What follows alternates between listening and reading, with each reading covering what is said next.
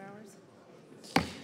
We will call the meeting to order, and full committee hearing this morning on the national security challenges and U.S. military activity in North and South America, part of our ongoing series for this year to get ready for the FY21 budget cycle, basing this off of the budget that the President submitted for FY21. And our witnesses this morning are the Honorable Kenneth Rapuano, Assistant Secretary of Defense for Homeland Defense and Global Security, Admiral Craig C. Fowler, who is the commander of the U.S. Southern Command, and General Terrence O'Shaughnessy, who is the commander of U.S. Northern Command.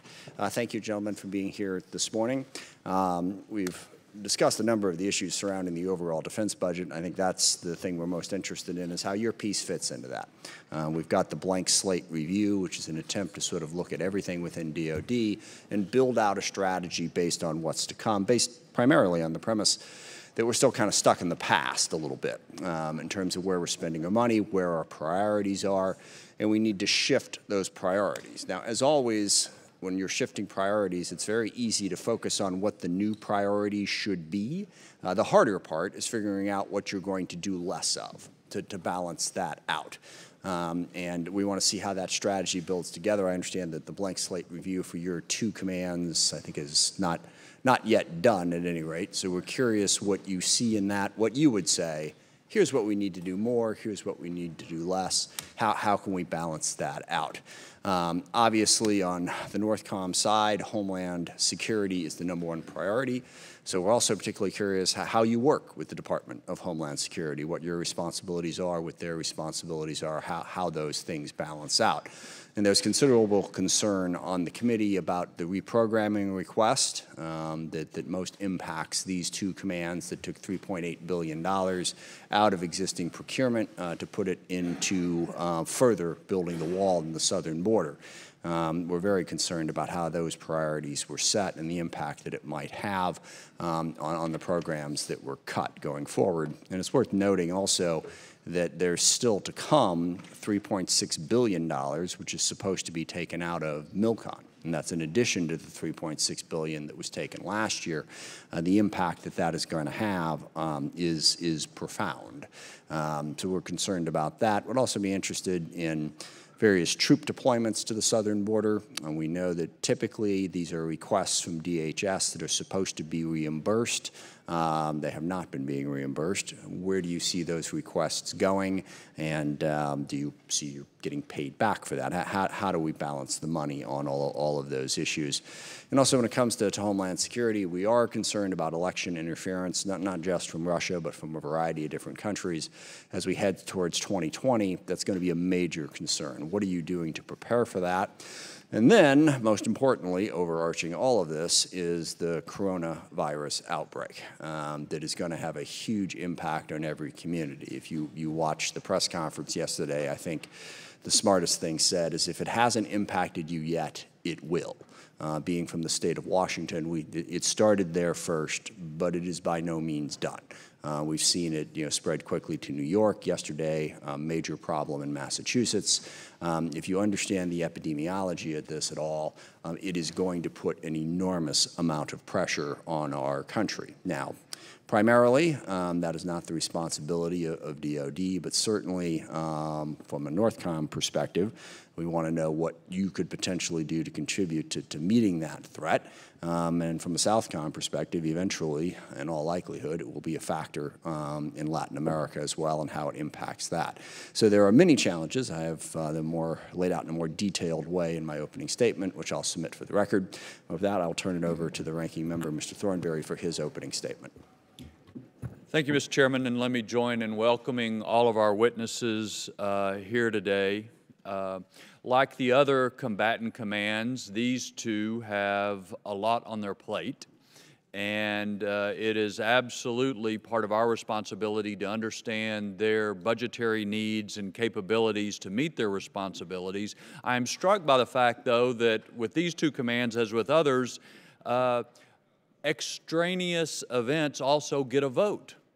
And so in Southcom, you got to watch and deal with what happens in Venezuela. With Northcom, as you mentioned, what's the military support for coronavirus, not only now, but how may that develop in the future? That's part of, I think, the specific challenging part of putting together a military budget. It's the other side, whatever the other side is, gets a vote. And I appreciate the challenges that both of these commanders have with a whole variety of issues, and we'll look forward to their answers to our questions. I yield back. Thank you, Mr. Rapuano. Or I'm assuming you're going first. Go ahead. Chairman Smith, Ranking Member Thornberry, distinguished members of the committee, thank you for the opportunity to testify today on the national security challenges faced by the United States and the Department of Defense actions to meet these challenges. I'm honored to be here in the company of General O'Shaughnessy, the commander of NORAD and U.S. Northern Command, and Admiral Fowler, the commander of U.S. Southern Command. I am the principal civilian policy advisor to the Secretary of Defense and the Undersecretary of Defense for Policy on a diverse range of issues, including homeland defense, cyber, space, countering weapons of mass destruction, mission assurance, and defense support to civil authorities. I'd like to emphasize 3 key points today. The first is the U.S. homeland is not a sanctuary. Rather, the homeland is a target in a complex global security environment. 2, China and Russia are using malign influence against the United States and our neighbors to undermine regional security. And lastly, we have taken action to ensure our nation and partners will prevail in this security environment. China and Russia are seeking capabilities to win below the threshold of armed conflict, to erode our national security and prosperity. They are attempting to undermine democratic governance, the rule of law, market-driven economies, and compliance with international rules and norms. Our competitors' capabilities, strategies, and actions underscore that we must anticipate multidimensional attacks on land, in the air, at sea, in space, and in cyberspace, targeted not just against our military forces, but against our critical infrastructure and our population, indeed our way of life at home and abroad. Should conflict arise, China and Russia hope to prevent the U.S. from intervening in the defense of our allies and partners. China's arsenal includes anti-satellite capabilities and advanced missile systems. China has also successfully tested hypersonic glide vehicles and claimed or created and militarized islands in the South China Sea in its efforts to coerce the U.S. and our allies and partners. Although Russia poses a different challenge, it too is developing anti-satellite capabilities, advanced missile, hypersonic glide vehicles, and advanced cyber capabilities. Rogue regimes such as North Korea, Iran, and Venezuela continue to pose threats to the United States and our allies and partners. Iran is investing significant resources on ballistic missile and space launch capabilities, which could lead to the development of ICBM systems. With support from Russia, Cuba, and China, the Maduro regime fails to provide Venezuelans with sufficient food and medicine. In response, most governments in the region have recognized interim President Juan Guaido as a legitimate leader of Venezuela. Despite our successes, terrorists, transnational criminal organizations, cyber hackers, and other malicious non-state actors threaten us with increasingly sophisticated capabilities. We are countering threats to our nation and our regional partners. Our actions will deny adversary benefits from aggression, impose costs on adversaries should they commit acts of aggression against the United States and our strategic interests. These efforts and our sustained regional engagement undermine our competitors' attempts to increase their influence near U.S. borders. The U.S. is strengthening its homeland missile defenses. DoD is developing a new interceptor to meet future threats. We are developing a new generation of advanced ground and space-based sensors to better detect, track, and discriminate enemy missile warheads. These capabilities will enhance our ability to deny our adversaries benefits from missile attack. Space systems underpin virtually every U.S. weapon system. China and Russia both seek to deny the U.S. and our allies and partners the advantages of space. The U.S. is responding to this threat by transforming our space enterprise and working closely with our allies and partners. The President's budget requests provides $18 billion for space programs, including $111 million to support the establishment of the new military service. The budget also funds the new Space Combatant Command, U.S. Space Command, and the Space Development Agency, which will accelerate and develop and fielding of military space systems. New presidential policy on cyberspace operations, as well as statutory authority, have enabled a proactive approach to competition in cyberspace. For example, Cyber Command engages in hunt-forward operations, defensive cyber teams operating globally at the invitation of our allies and partners. Working closely with our partners and informed by the whole-of-nation approach, similar to those framed by the Cyberspace Solarium Commission report issued today, we are maturing our concept of layered cyber deterrence. The Department is focused on preventing WMD proliferation globally and ensuring U.S. military forces are prepared to respond to WMD incidents and operate in contaminated environments. We are working with our federal partners and with other public and private sector partners to expand sharing of threat information that affects defense critical infrastructure and the defense industrial base. DoD is better prepared to assist civil authorities than at any other time in our nation's history. In 2019, DoD responded to 113 requests for assistance. So far in 2020, DoD has responded to 20 requests for assistance. While the Department's #1 priority is defense of the homeland, we are also enhancing the security of our allies and partners in the Western Hemisphere through several primary lines of effort. Working with partners to limit malign influence. The authoritarian model, offered by China and Russia uses economic, diplomatic, and security means to gain undue influence over the sovereign decisions of others. We are working with our allies and partners to counter this threat. Collaboration with our partners. We are advancing defense relationships with our self-funding partners while continuing support for our traditional training and equip programs focusing on strategic level cooperation. Sustaining defense cooperation through institution building. Our defense institution building is an increasingly important aspect of our efforts. We seek to share experiences and help them implement processes that magnify the effectiveness and sustainability of all other aspects of our cooperation. The Department of Defense takes a global view of the challenges facing the nation. We continue to improve our ability to defend the U.S. homeland in all domains and develop capabilities to defend the nation's interests globally. I appreciate the critical role Congress plays in ensuring the Department is prepared to compete, deter, and win in every contested domain, air, land, space, and cyberspace. I especially thank the men and women of the Department of Defense and their families for all that they do every day to keep our nation safe and secure. Thank you. Thank you. General O'Shaughnessy. Chairman Smith, Ranking Member Thornberry, and distinguished members of the committee, I'm truly honored to be here today as the commander of U.S. Northern Command and North American Aerospace Defense Command. I'm also pleased to testify alongside my cousin, Admiral Craig Fowler, and Mr. Rapuano, both of whom I have great admiration for. And Chairman Smith, with your concurrence, I'd like to submit my written statement for the record. U.S. NORTHCOM and NORAD are charged with executing the National Defense Strategy's #1 objective, defend the homeland. Our adversaries have watched, learned, and invested to offset our strengths while exploiting our weaknesses. They have demonstrated patterns of behavior that indicate their capability, capacity, and intent to hold our homeland at risk below the nuclear threshold. The changing security environment makes it clear that the Arctic is no longer a fortress wall and the oceans are no longer protective moats. They are now avenues of approach to the homeland, which highlights the increase in adversary presence in the Arctic.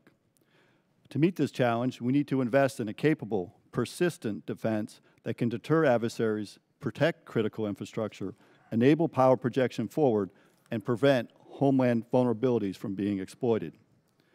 To deter, detect, and defeat the threats arrayed against the homeland today, U.S. NORTHCOM and NORAD are transforming our commands and our way of thinking. We cannot defend the nation against 21st century threats with 20th century technology. We must be able to outpace our adversaries using a layered defense infused with the latest technology. To do so, and to secure our competitive advantage, We will continue to partner with our nation's defense and commercial industry to transform rapidly evolving scientific information into leading-edge digital age technology. And the Strategic Homeland Integrated Ecosystem for Layered Defense, or what we call SHIELD, is the architecture we need to defend our homeland against these advancing threats. As such, our layered defense needs to establish awareness in all domains, from below the oceans to the highest levels of space, including the unseen cyber domain, which are all at risk. We need a layered sensing grid with sensors in all domains which can detect and track threats from their point of origin long before approaching our sovereign territory. In other words, it requires the ability to identify and eliminate the archers before the arrows are released. We need an adaptive architecture for joint, all-domain command and control, capable of fusing a myriad of sensors across the globe into accurate, decision-quality threat information and at the speed of relevance for effective command and control. The Department of Defense, with the United States Air Force in the lead, is using the 2021 budget to further this capability of joint all-domain command and control. And lastly, we need the ability to deploy defeat mechanisms capable of neutralizing advanced weapon systems in order to defend our great homeland. We have put great effort into these areas, such as ballistic missile defense, and the need also exists to aggressively defeat additional threats, to include the ever-growing cyber threat and the cruise missile threat. And consistent with these concepts, we are changing how we are engaging with industry. We have shared our toughest challenges with our industry partners and have received an overwhelming response from not only traditional defense contractors, but also small and large commercial companies to leverage the military application of advancements we've seen in the commercial industry. We are harnessing emerging, existing, and rapidly evolving technology to plug into our SHIELD, our architecture for homeland defense. However, more needs to be done to keep pace with the advancing threats to our homeland. We need to ensure we have the complete awareness of what is happening in and around our sovereign territory. We are mindful of the gravity of our mission and the trust you have placed in us. Aligned with the National Defense Strategy and capturing our sense of urgency, we at U.S. NORTHCOM and NORAD have declared 2020 as a year of Homeland Defense and are moving forward with the implementation of our SHIELD. You and the committee should have great faith in the men and women at U.S. NORTHCOM and NORAD, because together we have the watch. Thank you for your support, and I look forward to your questions. Chairman Smith, Ranking Member Thornberry, distinguished members, thank you for the opportunity to testify today. I'm honored to be here with Secretary Rapuano and my friend, shipmate, and cousin, General O'Shaughnessy. We work very closely together to defend the homeland and ensure there is no seams between our regions, because we certainly know the bad guys don't pay attention to seams. Last year, General O'Shaughnessy and I traveled to Mexico City and Guatemala City to make that very point to our friends and neighbors. I'm joined by Ambassador Jean Maines, former U.S. Ambassador to El Salvador, and my civilian deputy, who brings with her a wealth of knowledge about our region and a deep understanding of China in our hemisphere. Western Hemisphere is our shared home. It's our neighborhood. We're connected to the nations here in every domain: sea, air, land, space, cyber, and most importantly, with our values. Over the last year, I've seen firsthand the opportunities and the challenges that impact the security of our hemisphere. And we've also understand the urgency with which we must react to those challenges. I've come to describe the challenges as a vicious circle of threats that deliberately erodes the stability and security in the region and our homeland. Vicious circles framed by systemic issues that face young democracies, like weak institutions, corruption, that are exploited by transnational criminal organizations, a $90 billion a year industry in this hemisphere. These institutions are often better funded than the security organizations they face, and external state actors that don't share our values, China, Russia, and Iran, and violent extremist organizations exploit this. They're trying to advance their own ends at the expense of U.S. and partner nation security. In fact, the aha moment for me this past year has been the extent to which China is aggressively pursuing their interests right here in our neighborhood. Why would China invest in critical infrastructure like deep water ports and large swaths of coastline within a 2-hour flight from Miami? Why would China want to lock up total interest in a space station in this hemisphere? They certainly recognize the importance of this part of the world, and so must we. This vicious circle I described can be seen most acutely in the tragedy that is Venezuela. The human suffering in this once thriving democracy has driven nearly 5 million people to flee to neighboring countries like Colombia, Peru, Ecuador, Brazil, Argentina, Chile, and more. These countries are absorbing the migrants and the strain that is placed on their health care, education, and security services. Colombia alone has spent over $2.5 billion in the last 2 years to support migrants. And while Russia, Cuba, and China prop up the illegitimate Maduro dictatorship, the democracies of the world are looking for a way to get the Venezuelan people what they deserve, a free and prosperous Venezuela. The best way to attack this vicious circle is as a team, Northcom, Southcom team, our interagency team, our whole-of-nation team, and with our partners. In this neighborhood, a little goes a long way, and our partners are willing to contribute, especially with U.S. encouragement, investment, and presence. In recognition of the complex threats challenging our neighborhood, there will be an increase in U.S. military presence in the hemisphere later this year. This will include an enhanced presence of ships, aircraft, and security forces to reassure our partners, improve U.S. and partner readiness and interoperability, and counter a range of threats to include illicit narco-terrorism. Last year, our partners played a critical role in 50% of our drug interdictions, up from 40% the year before. Getting our partners in the game by training and equipping them through security cooperation programs is exactly the right approach. These threats affect all of us here in our neighborhood, and we must tackle them together. Likewise, international military education training, IMET, is a small investment that yields long-term returns. It builds lasting, trusted relationships. As I speak, half our region's chiefs of defense are graduates of IMET. Along with exercises are a North Star. IMET, exercises, and security cooperation are the last programs we should consider cutting. Deployments like the United States Naval Ship Comfort show the best outstretched hand of America.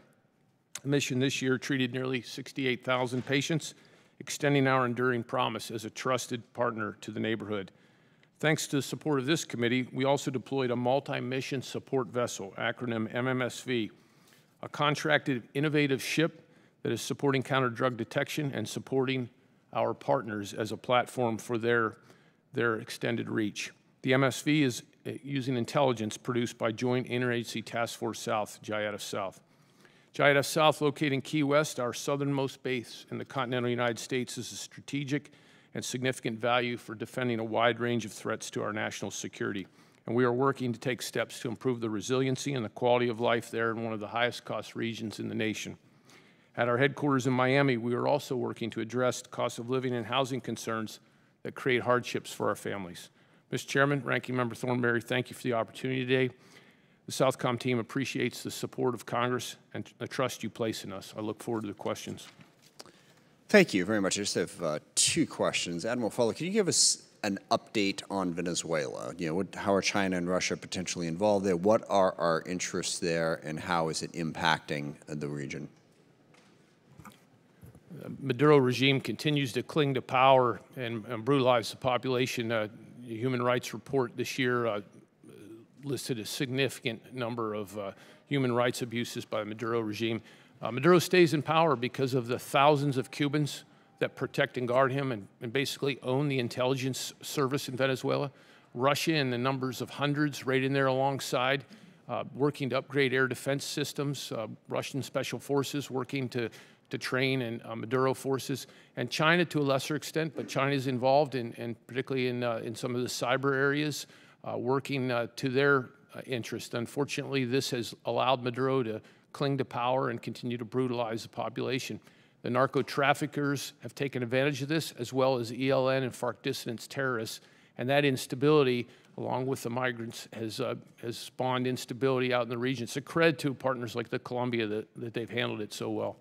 And that's not going to change anytime soon. Maduro is pretty solidly in power at this point, would be your estimation? Maduro's isolated and continues to be isolated. International unity is there. We're continuing to work with Special Representative Elliot Abrams and State Department for the pressure campaign. Unfortunately, this transition can't happen soon enough for the brutalized population. Thank you. General O'Shaughnessy, could you tell us what your missile defense needs are here for your command, where it's at, what your needs are in the short term? Thank you, Chairman, for the opportunity to highlight some of the work that we're doing and some of the the work that we need support in doing. First, on the ballistic missile front, we have had some success now on next generation interceptor. Obviously, we would rather not be where we are relative to the RKV, redesigned kill vehicle, but now that we are, we made a decision to stop that program, start NGI. I'm happy to report just yesterday we had the Joint Requirements Oversight Council that successfully met to talk about how do we actually bring this capability to bear sooner. One of the things we have to make sure is that we understand is the threat continues to advance. And so whilst we may have delays in our program, the threat doesn't stop. And so as a result of the great work we've done with MDA, to include the work with R&E, and the ability to actually figure out what is the capability that we most need and how can we bring it to bear at the speed of relevance. And I think we've had some success there. Part of that is because we're working with industry to understand what are the long poles in the tent, that what are the most challenging things that are driving a long time acquisition program, and what are the things we can do for the trade space where time is now a factor of risk so that we can bring that into the discussion. I'm happy to report we've made progress on that front, and we're going to be able to bring this capability to bear sooner. And I look forward to the RFP ultimately being released and ultimately getting this capability. In the meantime, Chairman, it's also important we continue to pursue other means to include an underlayer. Critically important as we have our GBIs, which are a very capable system right now. We bring an underlayer such as bringing in SM-3 2As, which we're going to do a test in May, to ensure that it can defeat an ICBM threat. That brings tremendous capability and opportunity and potential to what we can bring to the homeland. Also looking at THAAD and how can we use THAAD for the protection of the homeland in ways that we haven't yet done. The combination of all those together with the work we're doing on our sensors, our radars, to bring the discrimination capability forward is going to allow us to maintain that advantage over our adversaries, so I can come to this committee and continue to tell you that we can defend against ballistic missile threats from a rogue nation. Thank you. Mr. Thornberry. Admiral, yesterday we had CENTCOM and AFRICOM before us, and one of the points I think everybody agreed on is great power competition occurs all over the world, including Africa, Middle East. You pointed out China's very active in the southern hemisphere. But you also made the point that cutting IMET and those sorts of training, exercises, providing military equipment doesn't seem to make much sense.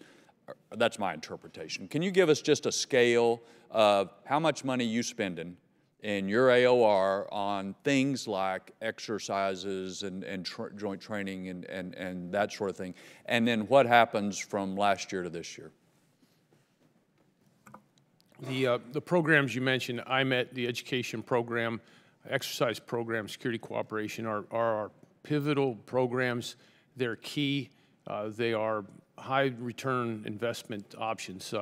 As we look at those programs, the IMET accounts have been solid with good support to increase IMET, and so we've asked for an increase. We may see a modest increase. 11 million is what we spent last year. That's making a difference. The exercise program and the security cooperation, they received cuts in the defense-wide review across the department. The joint exercise program received a 10% reduction, and the security cooperation, our main Department of Defense funded program, which is called 333, received approximately a 20% reduction that's being distributed amongst the combatant commands. For me, the impact over this coming year will be at around 20% reduction in our 333 money. And that reduction will mean we'll have to make some choices and have to defund some programs. And those programs that we will defund are likely ones that have made an impact, that have increased our partners' ability to do things like counter-narcotics. You mentioned IMET as 11 million. What's a ballpark for putting all those programs together in your AOR, ballpark? A ballpark for our needs in those three programs, probably around 130 million per year if you total it. Okay, yeah, I think it's helpful for us just to have a perspective on that. General, some coronavirus folks are being housed at military bases. My understanding is some folks coming off this latest cruise ship, about 500 may go to Texas, 500 to Georgia or something like that. Explain to us how you or the department balances effect on military readiness and the health and safety of our military folks versus the need to have some isolation for people who are coming off cruise ships or maybe in other circumstances. How do you know when it hurts our military more than it should? Or I don't. How do you balance that? That's what I'm trying to get to. Sure. Thank you for allowing me to highlight this. And let me first acknowledge that we are, in fact, housing some U.S. citizens as a result of the passenger ship challenge that we're faced with. And to me, this needs to be a whole-of-nation response. And so the Department of Defense is contributing to that whole-of-nation response to take care of our citizens. Specifically, the guidance we were given from the Secretary of Defense was the first priority is to ensure the safety of our military personnel and their families. The second priority we were given was to ensure that we maintain our readiness, our ability to perform our core mission set, because of course that can't be degraded. And then with that in mind, we look at what can we add to the whole nation response. In the particulars that you mentioned here, we do have folks right now at Travis, at Miramar, at Lackland, and at Dobbins. That is actually billeting rooms that we've provided. HHS has been providing the actual, what we call wraparound services to that. In other words, we are not providing the military, the medical capability. We're not providing some of those contract services. They're actually being provided by HHS. What that allows us to do is we can provide them the rooms, we can maintain our ability to take care of our own families and our own military members and do the mission that we need to do. And I think it's a good balance of where we are right now. We can contribute, but no degradation to our ability to perform our mission, sir. Mr. Larson. Thank you, Mr. Chairman. Mr. Rapuano and General O'Shaughnessy, I gave you a heads up on this question, but I wanted to get for the record, we had a call last night with our governor in the state regarding the COVID-19 response in our state and the continued need for help. And but the question he had and wanted to pass on, if you give some direction on this, would be the ability or necessity of the of NORTHCOM, DoD, to support response if we need a surge capacity for mobile hospital units. We're not making that request now, but in the event that we need to make that request, where does NORTHCOM or DoD fit into that role? So the Department of Defense is working the whole of government process managed by the President's White House task force that is led by the Vice President, working very closely with CDC, HHS, DHS, and the other agencies involved. CDC, HHS, they are the lead for the domestic response. They are also the lead for the medical response. There's very significant capacity that is available to them, working with the state and locals as well. DHS and FEMA also have some levels of capability. The Department of Defense, for the force that we have, has relatively limited medical capacity, particularly with regard to the importance of force health protection for the force and their dependents and our other beneficiaries, but also the potential of contingency operations requiring additional medical capabilities on top of that. So we're very cognizant of that balance. When you look at the low-density, high-value elements such as ICU beds and ventilators, the Department of Defense does not have a large number of those. That's not typically military medicine type of capabilities. So there's not a surplus of capability there. So again, we're working very closely with CDC and HHS in terms of where we can best support and how we can limit the impact on defense readiness and capabilities. All right, that's fair enough. We'll probably follow up with you later on. Again, we're trying to do our best to prepare, and we are in contact with CDC and HHS as well. But our Emergency Operations Center is active at Camp Murray in our state as well, so our local National Guard folks are helping out. Secretary Rapuano, I have a question I'm also chair of the Aviation Subcommittee. It's been a priority for me that the department, any department or agency with counter-UAS authority works hand in glove with the FAA in implementing its authority before deployment of counter-UAS technology at any location. So can you, since we gave the DoD some authorities the last couple of years on counter UAS, what specific factors do you take into account before deploying counter UAS equipment at any given location, given the use of civilian airspace in order to implement and operate counter UAS? Absolutely. I'll give an overview and then hand over to General O'Shaughnessy. You got a minute and 41 seconds. Okay. We work very closely with FAA. We do have authorities for counter UAS domestically. Those authorities are limited in terms of we have to take into account undue risk to civil aviation, other activities that are not threatening to DoD facilities. So that is a process that is ongoing. And again, I'll just, in limited time, turn to General O'Shaughnessy to provide some additional Thanks. So we have a very robust relationship with the FAA. Steve Dixon and I have met on multiple occasions to talk about these very issues, and our staffs work on almost daily basis with this, and as well as with the Department of Homeland Security, who plays an equally critical role within this. And I would highlight, though, we do have different perspectives. In some ways, the FAA is concerned about that compliant operator, right, and the safety of flight of that compliant operator, where we're more worried about the non-compliant operators and how do we separate the non-compliant and potentially threat from those that are doing things in accordance with the FAA rules. And so as we continue to work our way forward, this is a threat that we really have to find the right balance between safety for those to be able to operate and commercial businesses and whatnot that want to expand the use of USs, whilst at the same time maintaining our ability to defend our critical installations as well as the national critical infrastructure. I think that partnership is right. I think the authorities are right. I think we, from an investment standpoint, need to also look at those things that will allow both. And some of the systems we employ overseas aren't quite as useful here at home when we have to have the continual operation of airfields, commercial, to include the commercial ones, whilst being able to defend. So we need to invest continued within the commercial industry. Great. I have some follow-up questions later, but thank you, and I'll yield back. Thanks. Thank you. Mr. Turner. Thank you, Mr. Chairman. Mr. Secretary and Admiral, you both in your opening statements and in your written statements reference China and Russia and their activities in South America. Mr. Secretary, you even talked of maligned influence. What tools do you see that you have in the DoD portfolio, or what other things do we need to be doing to increase our influence in the area? Do we still have a competitive advantage? Are there areas where we're not competing that we should? What are you seeing, and advice would you give us?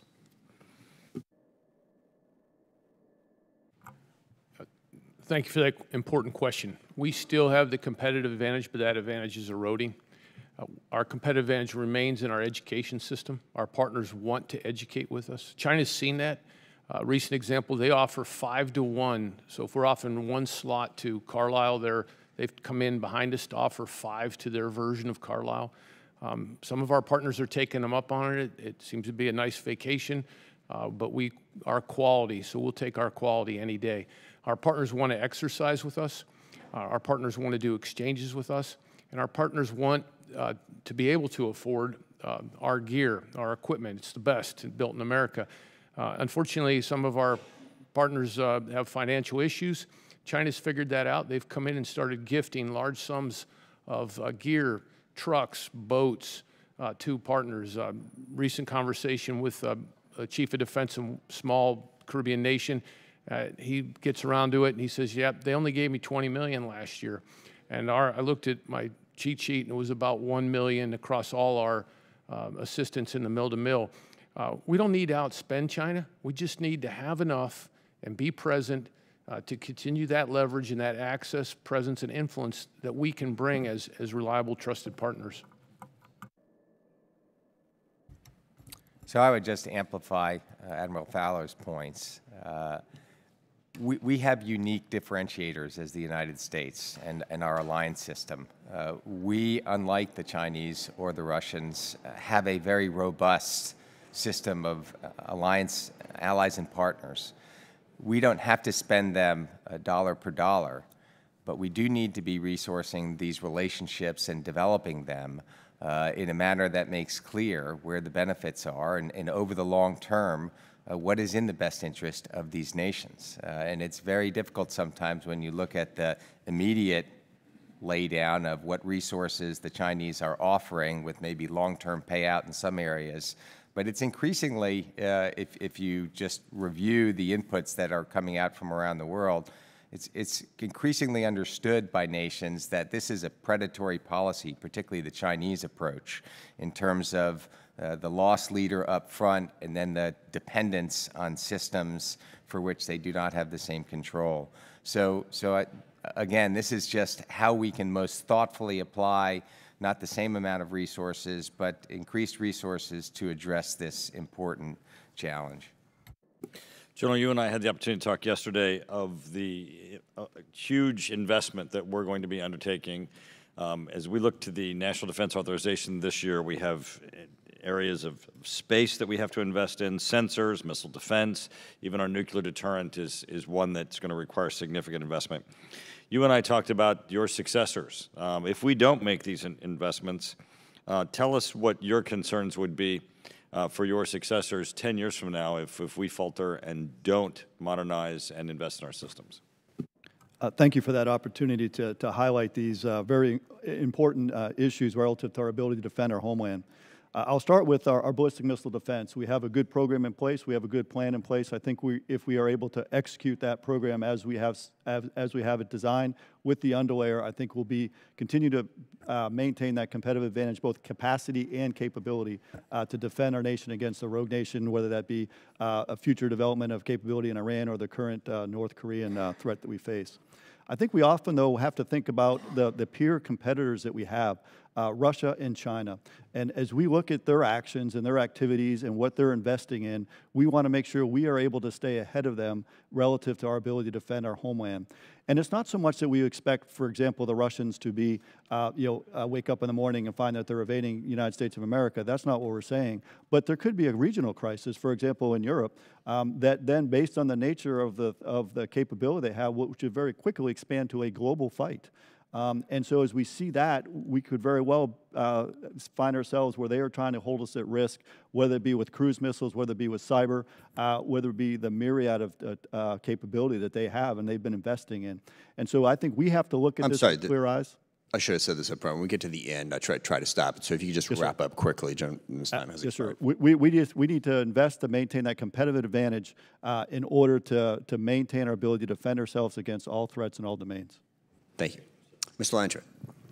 Thank you, Mr. Chairman, Mr. Rapuano, General O'Shaughnessy, and Admiral Fowler. Thank you all for being here and your service to the country.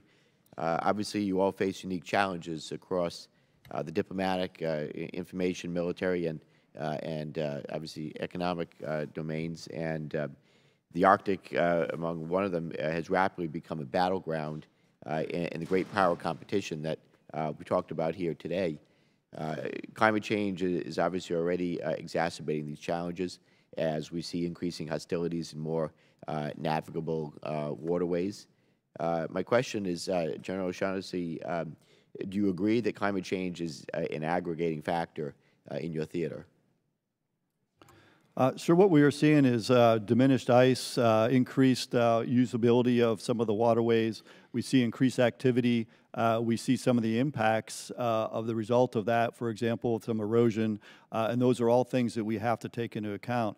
From my particular point of view, what I'm most concerned with is, as we do see our potential adversaries increasing their capability and capacity to take advantage of some of these more navigable waters, we also need to be able to operate in that environment. And so I have a renewed invigoration to make sure that we are able to operate in that Arctic environment.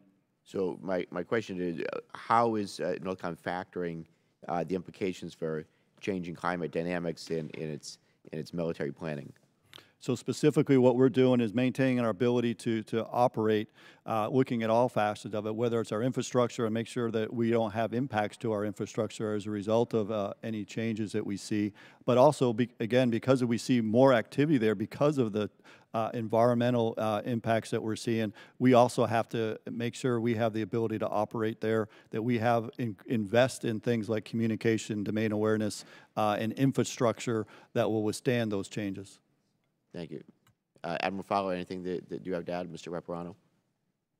The ability to rapidly respond to events, whether it's a weather event or an environmental event, a terrorist attack, transnational criminal organization is important. So we continue to watch that closely and ensure that our exercise programs, our security cooperation programs emphasize the partners' capacity to do that, because as we see in some of these massive hurricanes, no one nation has the ability to do it alone.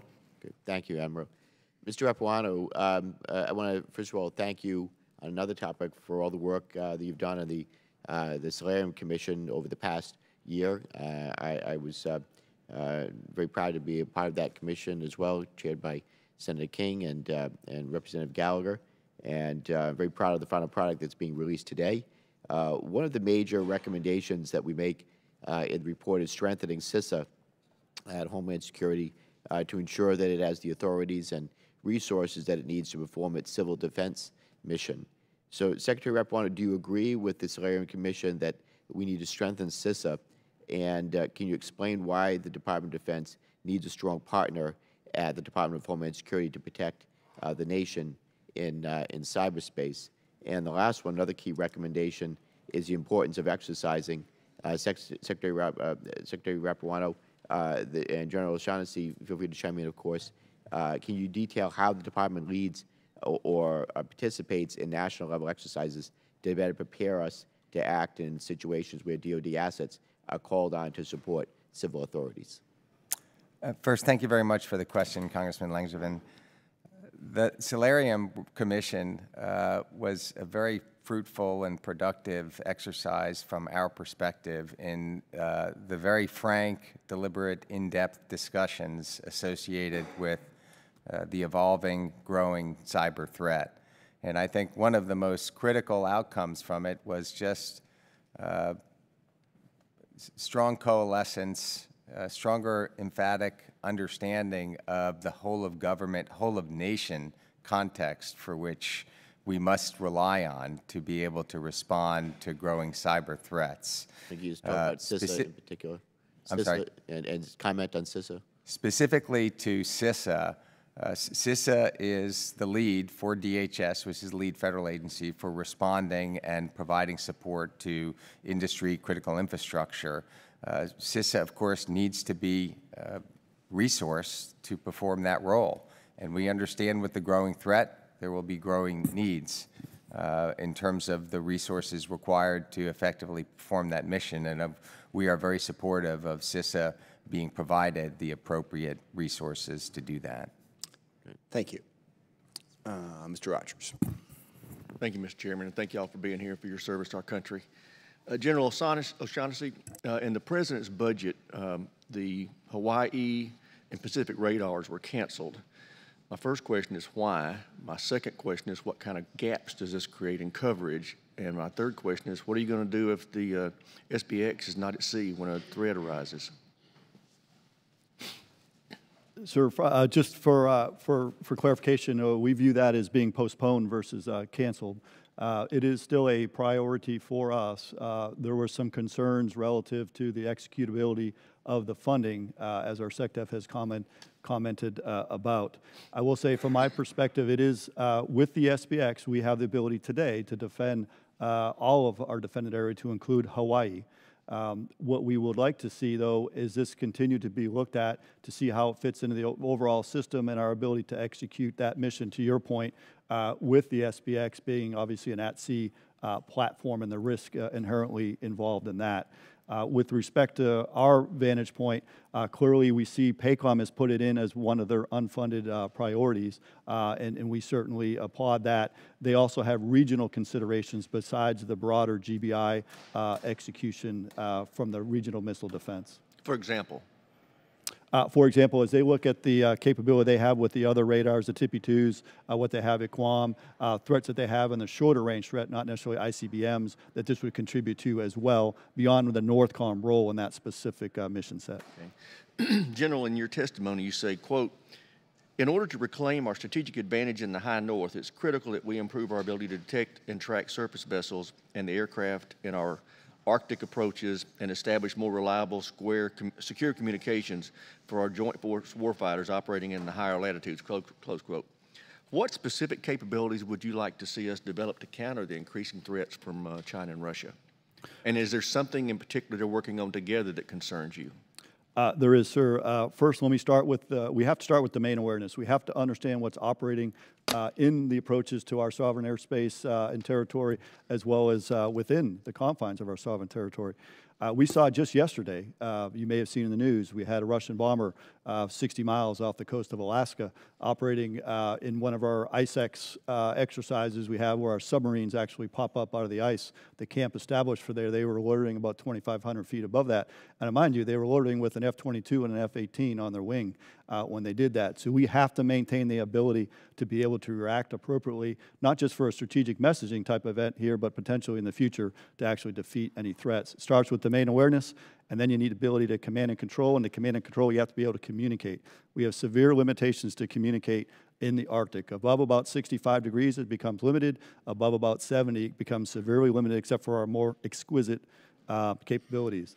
I think one of the things we can leverage is the commercial technology that's out there.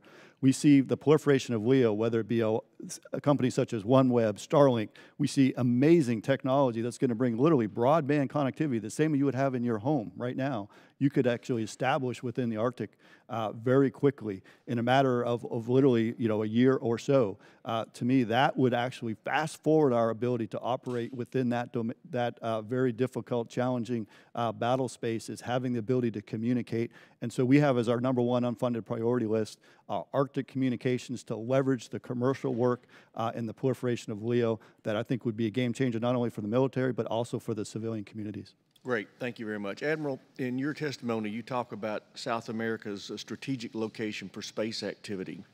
Can you give us, and how China's pursuing that, can you give us some examples of what you mean by that?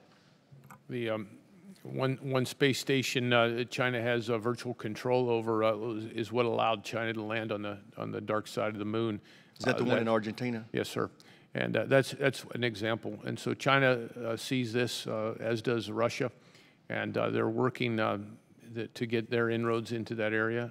Fortunately, we're pushing with countries, good partners like Brazil, to increase our access and our cooperation in space. And I think there's some real opportunity there with some of the agreements we've signed with Brazil over the last year, including this past Sunday. We signed a research development agreement with Brazil that was put together quite rapidly for types of agreements that will allow a broad range of technology and defense cooperation that could be included into space. Yeah, it's a very important point I hope the committee takes note of, that China and Russia are both making great efforts to get toeholds in South and Central America, and we can't just ignore that. With that, Mr. Chairman, I yield back. Thank you. Mr. Norcross. Thank you, Chairman, General, Admiral, Secretary. Thank you for being here. I want to talk a little bit more about the Arctic. I happened to be up at ICEX this weekend, and we all waved to the Russians as they flew over. I just thought they were there to see me, but apparently not. We often talk about the threat from Russia. Can you also talk about the recent activities from China and what they're doing and how or why we should be concerned?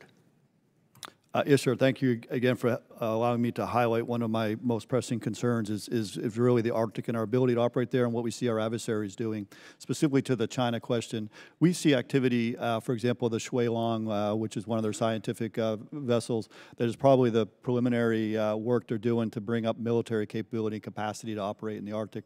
We see that China declare themselves as a near-Arctic state. We see the economic investment that they are doing, and we've seen in other areas of the world where that coercive economics has a very nefarious intent behind it. But where specifically, if you could just point out the other nations they're investing in?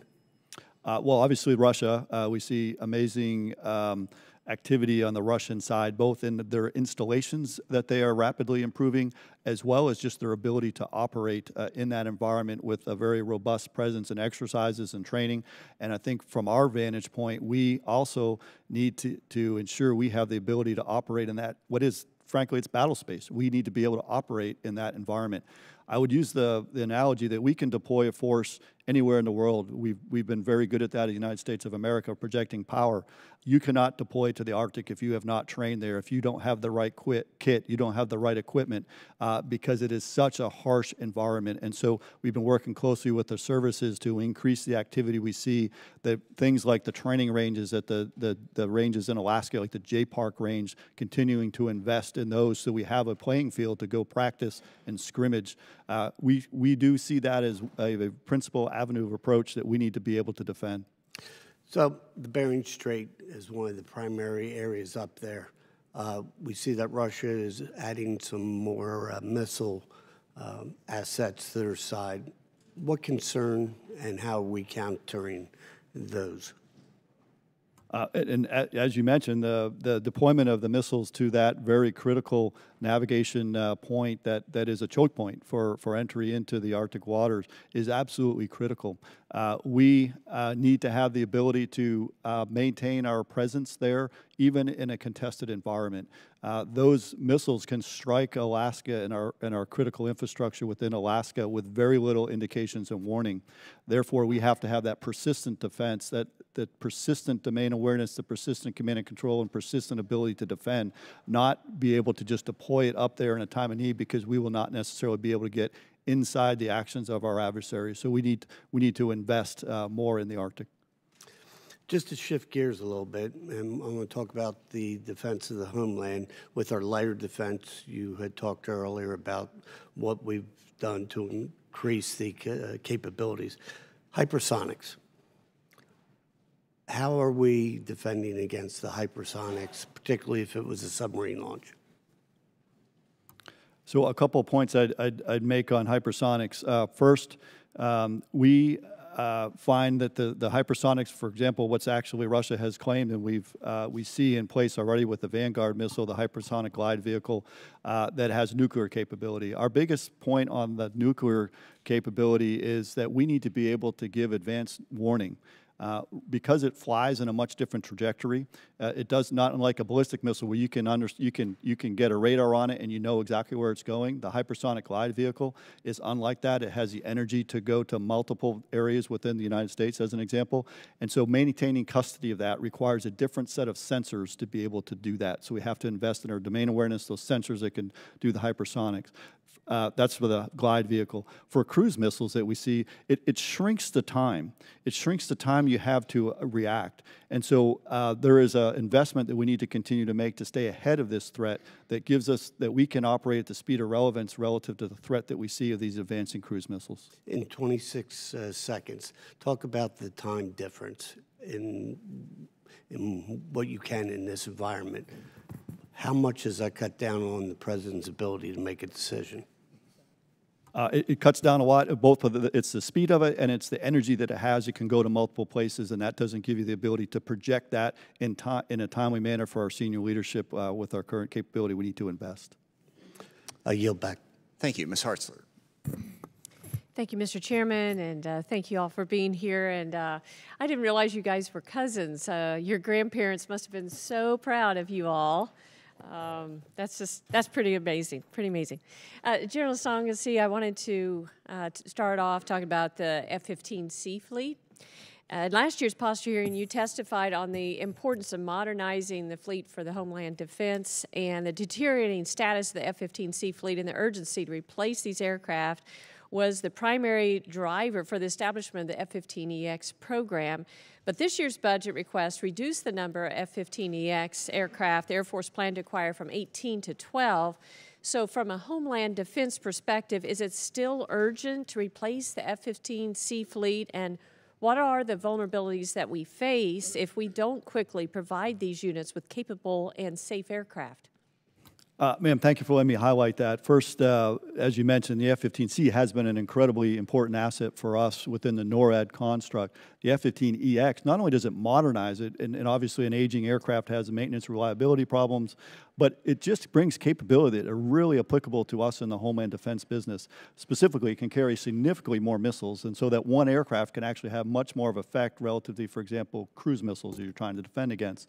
Second, has increased radar capability, so with that capability allows you to see further out and be able to react to those lower radar cross-section threats. And the third, I'll use the example of what you just saw a couple days ago with the Russians flying over Alaska, is the long lengths that we have to fly, 750 miles from Elmendorf as an example, before we were able to intercept that bomber. The F-15X brings you that extended range, which allows us to get to the Archer, not just the arrows. In other words, we can get to the bombers before they actually launch those cruise missiles. So it really gives us flexibility. It gives us an incredible increase in capability. So I would just continue to advocate for the advancement of that F-15C and transitioning over to the F-15X as fast as possible. Yeah. So what vulnerabilities do you have with seeing the reduction and the number of EXs that we're going to purchase? Well, it's just a question of what gets, obviously there'll be a delay in purchasing results in a delay in fielding. And so now we will maintain the current fleet of F-15Cs for longer as we continue to advocate. Is that possible? I mean, they're in really bad shape, aren't they? I mean, could you give us an update on the status of these? They are, but we have just an amazing group of maintainers that work incredibly hard. I mean, these aircraft, much like the F-16s, are just older aircraft, but our maintainers are phenomenal, keep them in operational status. But we are putting a stress on the system, and so I would just continue to advocate for soonest replacement as soon as possible. Thank you. Admiral Fowler, Southcom's unfunded priorities list requests funding for ISR capabilities for drug interdiction and counter-drug activities. So what are your current ISR capabilities, requirements, and shortfalls? And how will your mission be impacted if you're not provided with adequate ISR capabilities? Well, the impact of the transnational criminal organizations and the drugs and illicit things that they bring here to the United States is it's a national security priority, and it's a travesty, and we clearly need to do more. One of our gaps is in intelligence, and ISR gives us some of our best intelligence in our maritime patrol aircraft, unmanned aircraft, and some shorter range aircraft. So we have gaps in all that. The Congress has been very good with an ISR transfer fund that has helped us fill those gaps. But still, we're trying to cover down on an area the size of the United States with a handful of assets. We also have gaps in ships, which we call those force packages, a helicopter, a ship, and its ability to search an area as well. And that's another significant gap. And I'd also illuminate the impact security cooperation funds have in this regime. For a modest investment, for example, in El Salvador Special Forces, we're able to extend the security envelope hundreds of miles out into the ocean. Sure, it's a huge task. How concerned are you with the military's dependence on China to receive our pharmaceutical products from them? As you know, America does not make aspirin anymore. America does not make penicillin. 90% of the drugs that we take here in our country, pharmaceutical products, come from China. 80% of those components are China-based.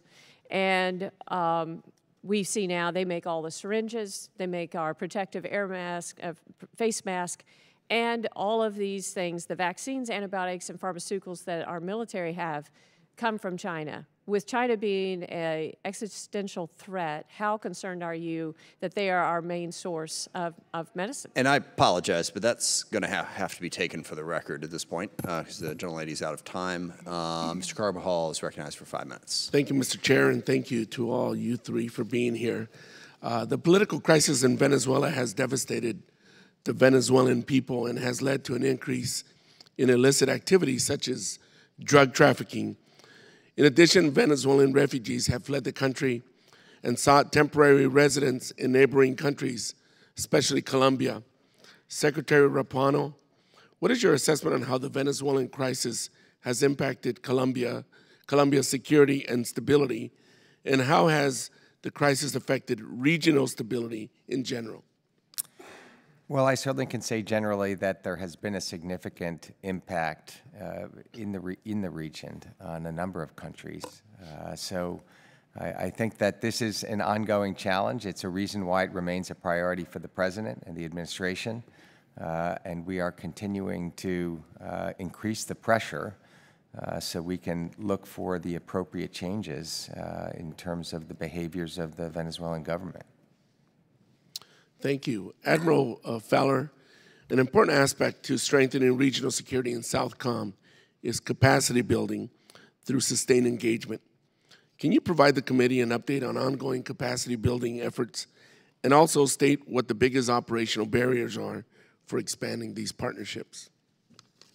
The security cooperation programs that we invest in are long-term, high payoff investments for the security right here at home and our partners. So we're helping them build stronger institutions so they can buffer their democracies from the shocks of transnational criminal organizations and frankly, to gain their positional advantage from the predatory practices of wannabe great powers like China and Russia.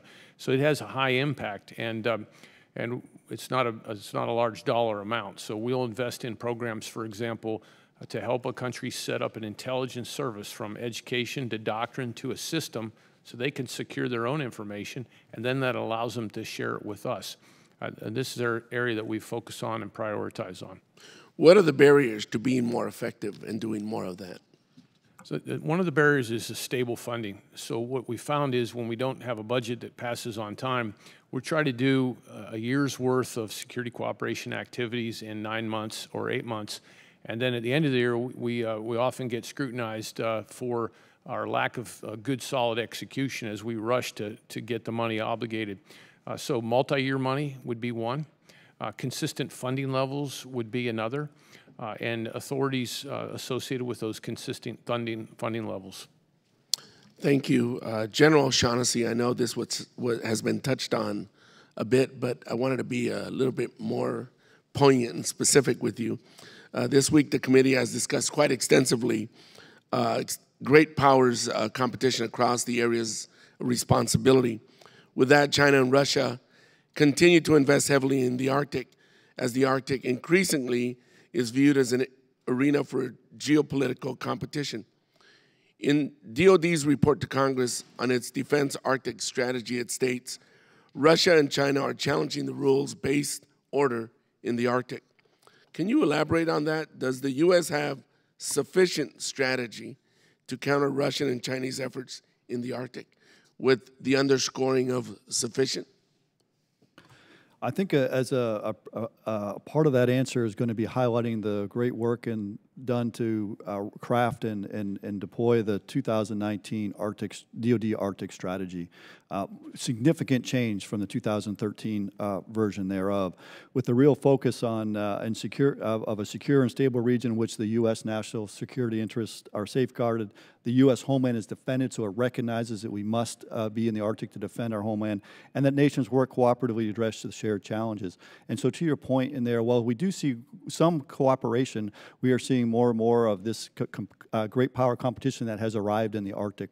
I'll use an example of what the Russians are doing with respect to the Northern Sea Route, where they are claiming that you need to use a Russian icebreaker, you need to use a Russian pilot on your vessel. That is not in accordance with the rules-based international order. And so I think we need to be able to have a presence, have the ability to operate there if we are going to be able to show by example exactly our ability to operate in these common navigable waters.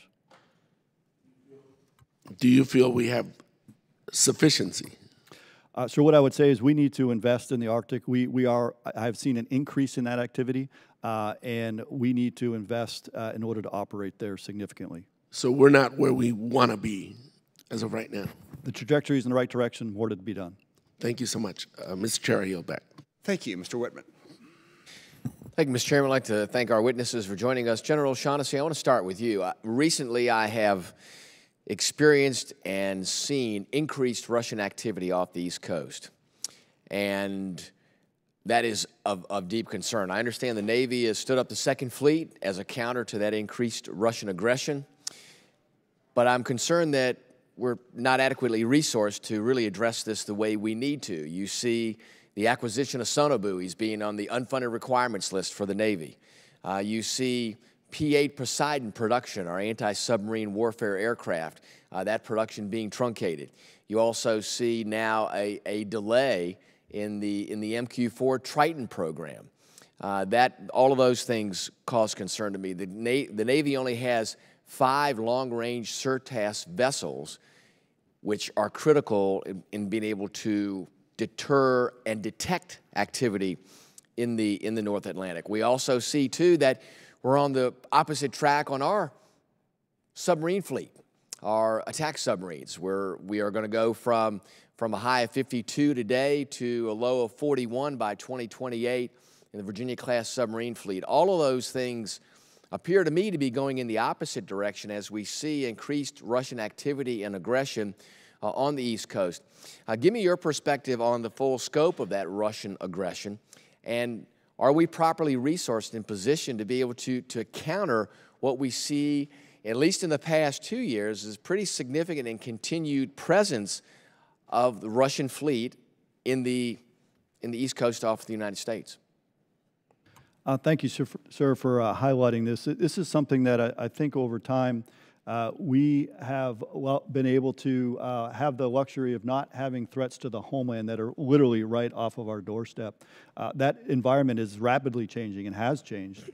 We are correspondingly investing in our ability to do that, but as of yet, we have not yet achieved the capability and capacity that we need to maintain that competitive advantage. To your specific points, and you highlighted exactly the list that I would go down ultimately, but I think the ability to have that domain awareness. When I say domain awareness, it's not just radars that can see the air domain. It's from the undersea, the surface vessels, and all the way up. And so that investment not only in the SIRTAS capability, but also in the IUSS, the ability to have the sensors under the water that can detect those in a persistent manner are critically important. I think continued investment, the Sony buoys you mentioned, we employed a lot of them this last little bit without getting into operational details. And I actually got to go down and talk to the crews specifically that were doing some of those mission sets. And the good news is they did not feel that they needed to be limited in their ability to operate as a result of the current status. But we have to be mindful of that, go in the future, invest in that capability, that attributable capability that we need to have at our disposal at any time. The broader point I would make to what you're saying is these threats that used to be global in other areas, they are now here on our doorsteps, and we must be prepared to defend against them. Do you think that the current budget request is a reasonable response to this increased Russian aggression? Sure. We've worked really hard with the United States Navy on this, and I would highlight the fact that they have put significant investment into the Homeland Defense architecture and the ability to be able to defend ourselves here at home. We need to continue that resourcing, though. It can't be a 1 year or 2 years and be done. This is a continued investment that we need to make. Things besides the resources that you think about in a budget, but as you mentioned, Second Fleet, that even just having our ships operate out there in that environment that used to be just training, now is actually operational level commitment. In addition to that, we also see, I think, continued threats to our transoceanic cables. Those are continual efforts that I think our adversaries look to exploit.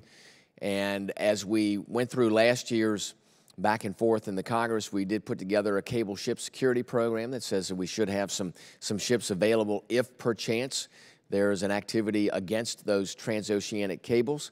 My question would be, what else should we be doing going forward? Is that threat a constant threat? Is it an increasing threat?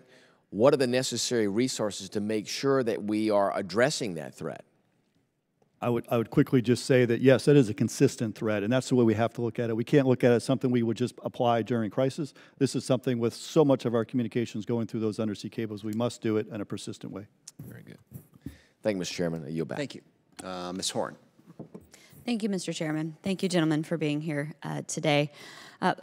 Following on some of the conversations that we've had, I want to talk about Admiral Fowler, the National Guard, and the role that they play, especially in your AOR.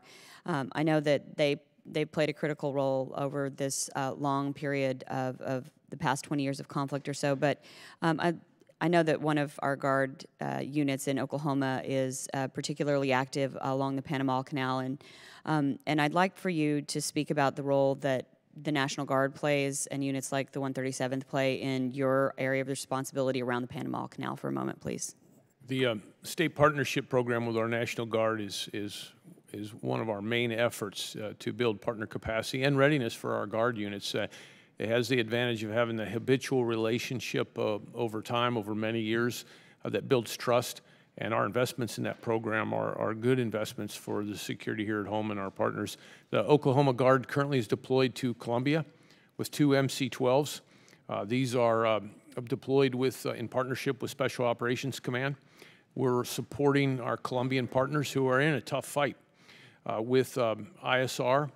And that ISR has directly from those 2 units, and I went down and visited them, and it's a real economy effort. There's about 40 of the guardsmen there. They're motivated, and that has directly resulted in the Colombians being able to action ELN, FARC dissidents, terrorists, and to get after narco traffic, significantly making a huge impact, those MC-12s and the Oklahoma Guard. Speaking of ISR and following up on some of Ms. Hartzler's, Congresswoman Hartzler's questions earlier, with the proposed change in the MC-12 and the needs for ISR in drug interdiction and the work in South America, in this transition, do you see the ability to continue the ISR that you need? Those having the ability to assist our partners develop their own ISR capabilities, it means we've got to be engaged, present, provide our leadership, and these types of deployments are extremely helpful to do that. And I would recommend continuing these high payoff, low cost efforts, such as the MC-12s that are with the Guard unit. As I understand it, those are slated to be taken out of service with upcoming budgets. I think they're making the case right now as to why it makes a difference, both for the drugs that are taken off the streets in Oklahoma and the rest of our states, and to take that money out of the hand of narco-terrorists in our partners' countries. So you see that as a valuable mission? It's extremely valuable asset to have the ISR in theater with our partners. Thank you. And Admiral Fowler, one more area that I want to discuss with you, and that following on about the funding for narco-terrorism and the impact. The 333 Funding Authority is designed, of course, to support programs that provide training and equipment to foreign countries to build capacity of partner nations. I know we've touched on this in several ways, but what challenges do you see with the 333 funding process? Well, there's clearly there's never enough money to do all the things the department wants to do, and we've got to make tough choices. The Secretary of Defense has been clear about that, and we're all in to work National Defense Strategy Line of Effort 3, which means we've got to account for every dollar of money we spend, an hour of our time. So as we look forward, this security cooperation funds have got to be applied in a manner that directly impacts the future challenges. And so having a balance of these funds to look at the global fight is really important. The overall funds is about $1.1 billion, so it's a significant amount of money. Applying that globally is really important as we leverage for the future. This is long-term payoffs, and getting that right is so important to us, and our partners depend on it. It's paying dividends here at home. Thank you very much, Admiral Fowler. I am almost out of time, so I'll yield back, Mr. Chairman. Thank you, Mr. Scott. Thank you, Mr. Chairman. Admiral Fowler, I think you've been very kind with your comments. I think the fact of the matter is DOD gives you what's left over of ISR after they fulfill the other requests throughout the various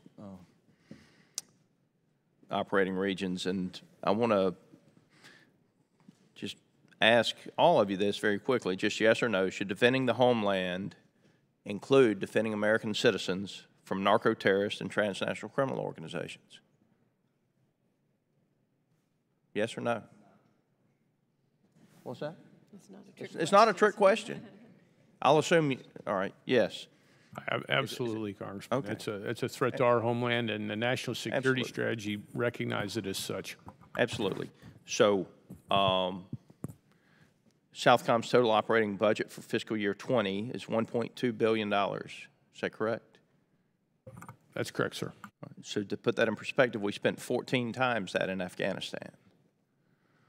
I'm sure it's a higher number. I don't know. We spent 14 times that in Afghanistan. We have had 32 deaths in the United States from the coronavirus this year. Not to diminish that, but this Congress, virtually all of us, walked out on the floor the other day and appropriated over $8 billion for the coronavirus, which has killed 32 people so far in the United States. Again, not diminishing that, but we lost 150 Americans yesterday to drug overdoses. We'll lose over 5,000 a month to drug overdoses. that are the end result of Congress and quite honestly, administrations not prioritizing defending the homeland from narco-terrorist and transnational criminal organizations. Again, I mean, so your total operating budget is $1.2 billion. $75 million of your budget is for theater security cooperation. General, that's the cost of, that's less than one F-35. That's less than the cost of one F-35. In your written testimony, and this is what concerns me the most, you stated that you were unable to act on 91% of the shipments, despite having actionable intelligence and authority that a shipment of narcotics was coming into the United States. How much additional money would be needed to lower this figure to 10%? Yeah, we've taken a hard look at that. And as I've said in my open statement, as a result of illuminating those gaps, we have received support from the Department of Defense and clearly from the President's direction to increase our presence to address the range of threats. It's an area the size of the United States, so the number of assets required to do that is significant. We're talking in the dozens of ships and force packages, which is why it's so important, sir, to get the partners in the game. Getting the partners enabled. They're at 50% of the interdictions right now with our continued leadership, and sometimes it's just time and some resources, and our whole of nation effort here, working with state INL and our DEA, we want to get those partners into 60% this year. So my concern with, as a whole, more Americans are dying from the actions of the transnational criminal organizations and violent extremist organizations in the Western Hemisphere than any other identifiable source. That number of 90%, the 90% range, has not changed. As much money as we have given to the DOD and increased funding over the last 10 years, which has predominantly been the end result of this committee, we're still allowing 90% of the actionable items to come through.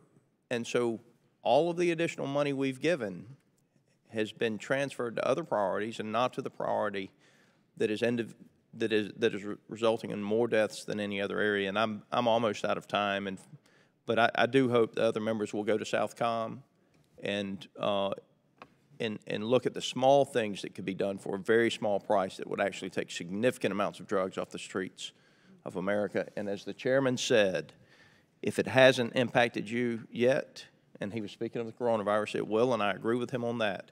But I'll promise you this, if you haven't been to a funeral of somebody who died in your neighborhood from a drug overdose, you're the lucky one. And I bet you that you will get to go over the next couple of years. Thank you for your work. And certainly I think the gentleman's correct on the statistics. I would point out we need to work on the supply, but at the end of the day, it's a demand problem. What drives the money, what drives, and you know, in Southcom and Northcom, what they do to get drugs into this country boggles the mind. I mean, they make submarines. I believe a fake shark was once used to do this. We just heard about the tunnels that are going under the wall that would make Hamas proud in terms of what they've built there. And they put ladders over the top. And why? Because of the money. There's a lot of money to be made by selling drugs to Americans who demand them. So we need to really, if that demand went away, there wouldn't be a problem. And I really feel in this country we do not focus enough on why is the demand there and what can we do to reduce it. If the market dried up, your guys' job would be a lot easier. So we need to work on both. With that, I'll yield to Mr. Gold. Thank you, General O'Shaughnessy. I wanted to ask kind of a follow-up to a lot of questions you got from people earlier about your operations in the Arctic with Russia and China building their presence out there.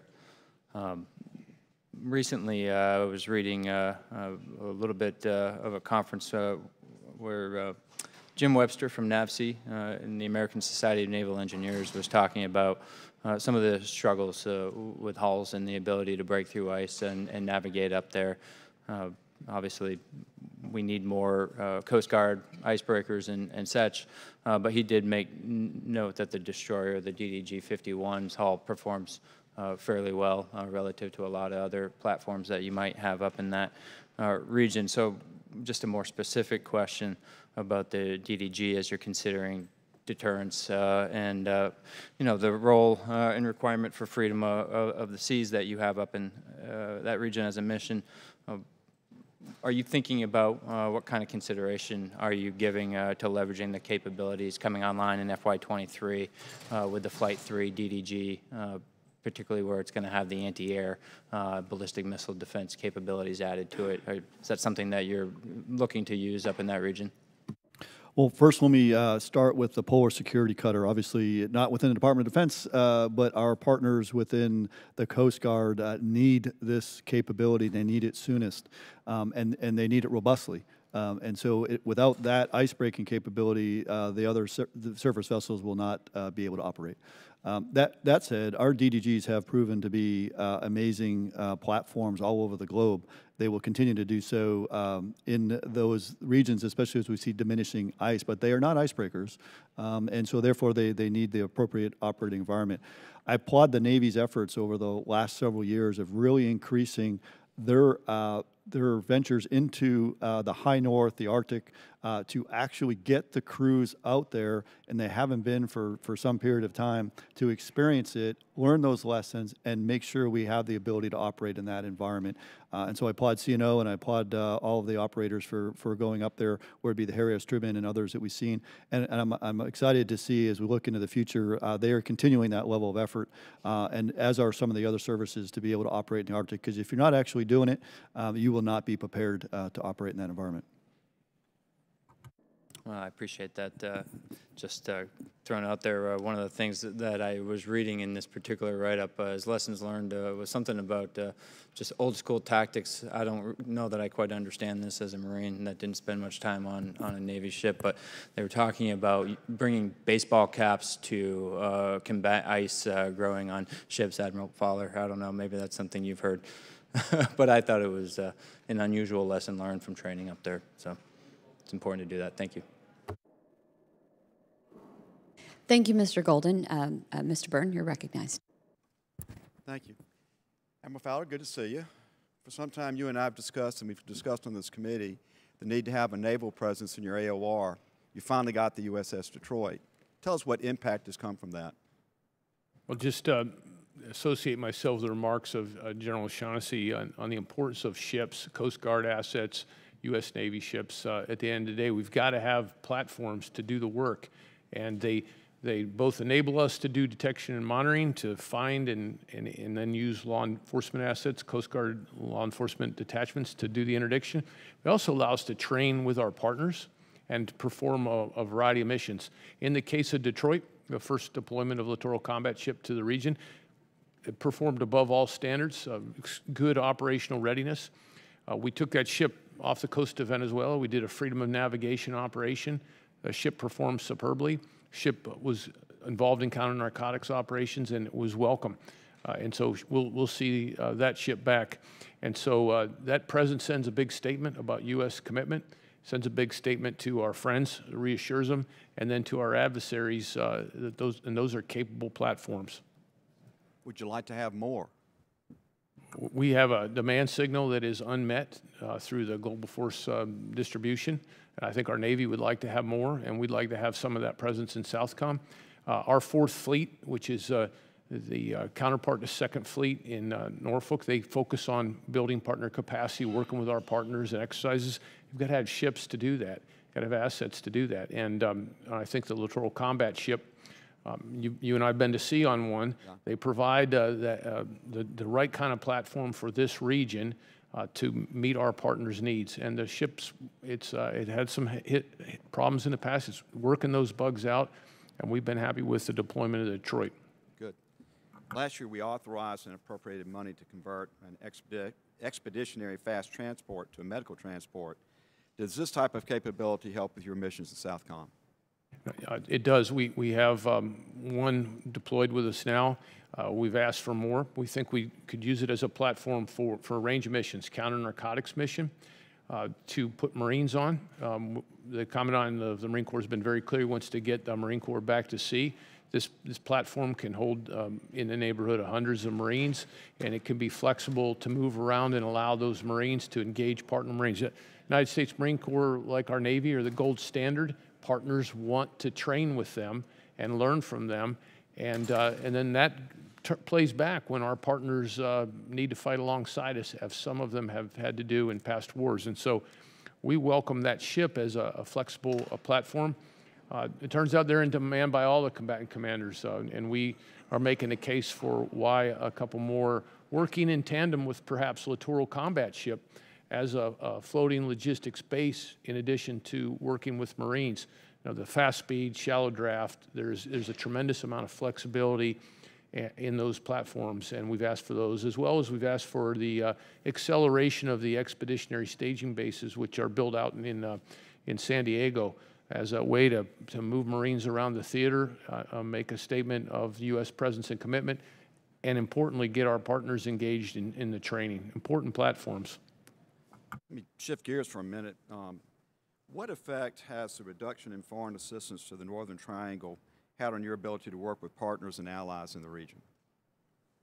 The funding's been restored, and it's critical in the mill-to-mill range that IMET training, for example, is what we'd apply to a country like Honduras. I'll use those as examples. So while that funding was suspended, and I agree that the pressure actually worked that we placed, and those nations have stepped up to do more on migration. So the pressure was good. The pause in funding, to me, in a way, demonstrated the commitment of our partners. Hondurans transferred money around, and they value our education so much that they paid for it. But something clearly didn't get done as a result of that. So the consistent funding in those realms is important to build their capacity. Again, has to be a return on investment shown. We've seen that. So there was an impact, but I think we're through that now, and we're moving ahead. And those nations have stepped up to demonstrate why they are responsibly using the funds that our taxpayers are providing. It's got to have a show return on investment. Thank you. Yield back. Thank you, Mr. Byrne. Ms. Torres-Small, you're recognized. Thank you very much, Madam Chair. Thank you all for being here and for your service to our country. General O'Shaughnessy, in the context of a heightened period such as we are in today, with the eve of the 2020 elections and the aftermath of the Soleimani strike, can you speak to how NORTHCOM liaises with DHS's cybersecurity and infrastructure security agencies, CISA, the FBI, U.S. Cyber Command, and the National Security Agency to monitor for domestically targeted threats from overseas adversaries such as China and Russia? Yeah, thank you, ma'am, for allowing me to highlight some of the great work that is being done. And there is collaboration here, and that's the exciting part. Literally, from the day that CISA stood up, literally the very day they stood up, we had liaisons embedded within there, and they had liaisons embedded within our command and control organization at NORTHCOM. And so literally from as it was birthed, we were able to be part and connected with CISA. Almost every event that we do, we end up there with CISA, because you can't separate Homeland Defense and Homeland Security to that point. And in fact, I meet more with the Secretary of Homeland Security, I think, than even the Department of Defense, because we have such a tight relationship there. And what's NORTHCOM's specific role in that partnership? Right. One of the things that we found is it is a team effort, right? And you mentioned the right players that are part of that. One of the things NORTHCOM has found is we can apply the same model that we've been using for hurricanes and applying federal capability to some of the state and local issues. We found that we can actually apply that using that model and taking the expertise, for example, in Cyber Command, and applying it through NORTHCOM in a defense support to civil authorities model. So I'll use the elections as an example. In both the 18 and now even in the Super Tuesday, we just had, we actually brought all of the tags in to our headquarters, and we had Paul Nakasone from Cyber Command there and Joe and Gail there. We provided them information at the highest classification level of what the threats were that were out there. We then gave them some capability and capacity that they could bring back to their states, because it's just not fair for a state, like a local state, like Colorado is where I live, to be competing with Russia, as an example. And so General, that brings I promise I'm not cutting you off because you're from Colorado, but I do want to switch to get to another point quickly. Admiral Fowler, I'm going to switch to you just briefly. I really appreciated my colleague's discussion with you about the Northern Triangle, and I just want to follow up slightly. I noticed in your statement, and I appreciate your concern about South America's increasing absorption into China's Belt and Road Initiative. And these tactics of predatory economics provide the pathway for China to hold significant leverage over the region's affairs. I know that you talked about the funding being restored, but during the time that it was frozen, do you believe that it helped malign actors like Russia and China grow in the region? It certainly provides an additional window for there to come in and work their tactics and techniques. And you know, what we hear from partners is that they want to partner with the U.S. They want to align with us. And I don't actually get into the choosing thing, but we do talk about democracies and values and consistent long-term relationships and respect for human rights and rule of law and those sorts of things that align themselves. And we then expand it beyond the predatory loans to IT that not only has a front door but a back door right into Beijing, to illegal fishing and illegal mining and construction of questionable construction and all these sorts of things. And the clear choice is to partner with the U.S. But in order to do that, we've got to be present. And I think we're at the level, we're back to the level now with the countries, Northern Triangle, Honduras, Guatemala, and El Salvador, that allows us to continue to commit and have them pay back on our security. And just very briefly, could you mention any specific programs that the State Department and USAID have that work especially well to enhance regional security and protect our interests in the Northern Triangle? We mentioned it several times today. The IMET program, international education, is key. The Foreign Military Finance, FMF program, is a State Department program, gained at, it's multi-year, gains at security cooperation. That's important. State Department has a GPOI, Global Peace Operations program. That, for example, allows the El Salvadorians to deploy to Mali. Okay, I've got one more question, so thank you, and we'll follow up on those. I apologize. General O'Shaughnessy, one more question for you. As migration flow at our southern border has decreased, have the number of active duty troops decreased commensurately? Ma'am, they've been consistent throughout this year, both calendar and fiscal year, to what the request for assistance had come from the Department of Homeland Security. So you have not decreased the troops, they have not returned to their missions? They have not, they've been steady state. Okay, thank you. I yield the remainder of my time. Thank you, Ms. Torres-Small. Mr. Kelly, you're recognized. Thank you, Madam Chair. Admiral Fowler, recently I've been hearing rumors that there's a potential for up to a 20% reduction in security cooperation funding within DOD. If true, I'm extremely concerned about the disproportionate impacts these cuts will have in your AOR and also in AFRICOM, some of those places where we do a lot more with less. I'm extremely concerned that I think a large part of that is planned to be taken out of the state partnership program, which gives tremendous benefits all across the world and is a low cost, so we cut something that's really effective. Can you talk about the strategic risk that a cut to security cooperation and specifically the state partnership program would have on Southcom? The Defense-wide review did cut 20% from the department's, what we call our 333 security cooperation program. And those cuts have been distributed across the combatant commands. The FY21 percentage of that cut for Southcom is rate at about 20%. Southcom's been decreased in that fund 32% in the last 3 years, and we've had to make some hard choices on prioritization, and prioritization is important, so that there's no argument there in terms of prioritization. But our Guard teams and your state's Guard team partnership with Bolivia is they're key, and they fall in on, they're often, those Guard teams, state partnership teams, are the force providers that go along with the Security Cooperation Fund. So with just the people without the funds, it really doesn't provide a whole package for some of the engagements. We're looking at how do we restart our relationship for Bolivia, for example, and that'll be challenging for us to find the funds to leverage that relationship. I will argue that that's great power competition in a long-term investment as we provide a modest amount of investment in a country like Bolivia or Ecuador or Peru that gives us leverage and allows us to train, allows us to be interoperable with our partner, allows them to get after threats that affect us and them. So the drug threat is a perfect example. It pays long-term dividends and gives the United States of America positional advantage against future great power moves from China and Russia. Somebody's going to fill the void. One of our chiefs of defense said, when you need a lifeline, a life ring, you're going to take it from anybody. I said, yeah, but careful what the rope around that lifeline does to you.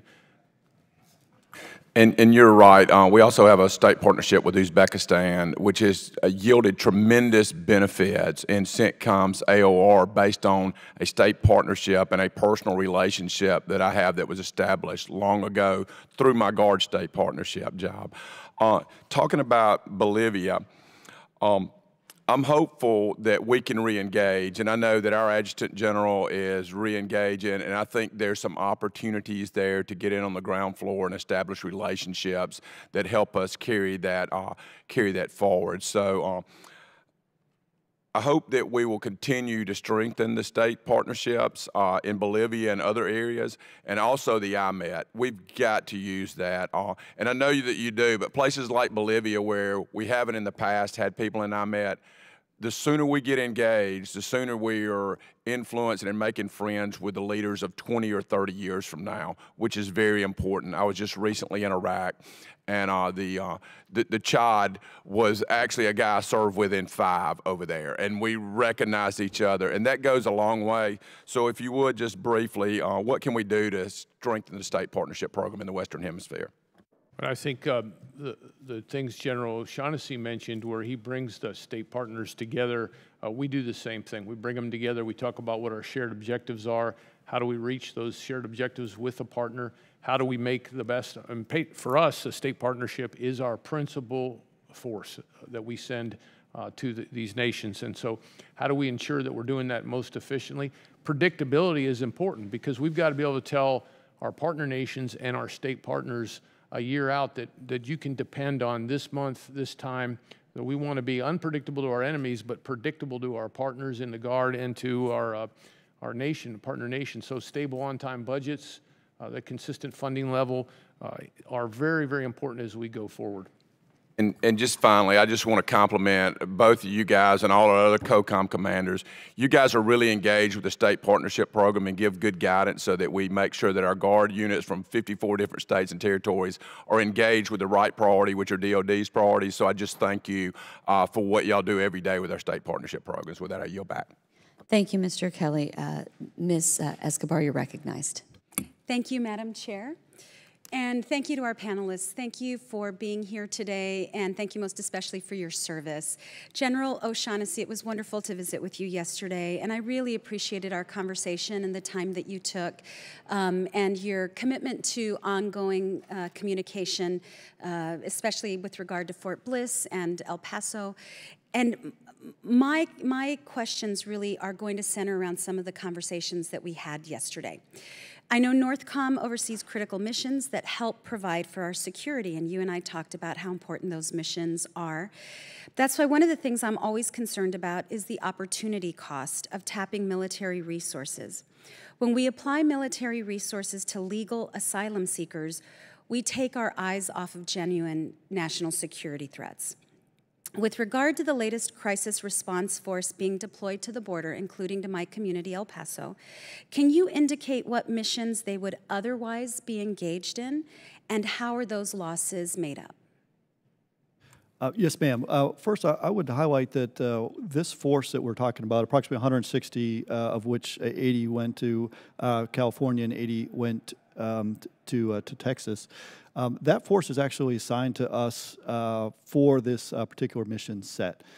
This is actually an opportunity to highlight the great work we do with the Department of Homeland Security, realizing that, to your point, that this force is really for a different purpose, and they allowed us to keep that force at home at Fort Polk in order to maximize the readiness for that force. They were able to train together. They were able to stay at home with their families until they were actually needed for, in this case, what they were seeing as an increased demand signal as a result of the Ninth Circuit Court decision.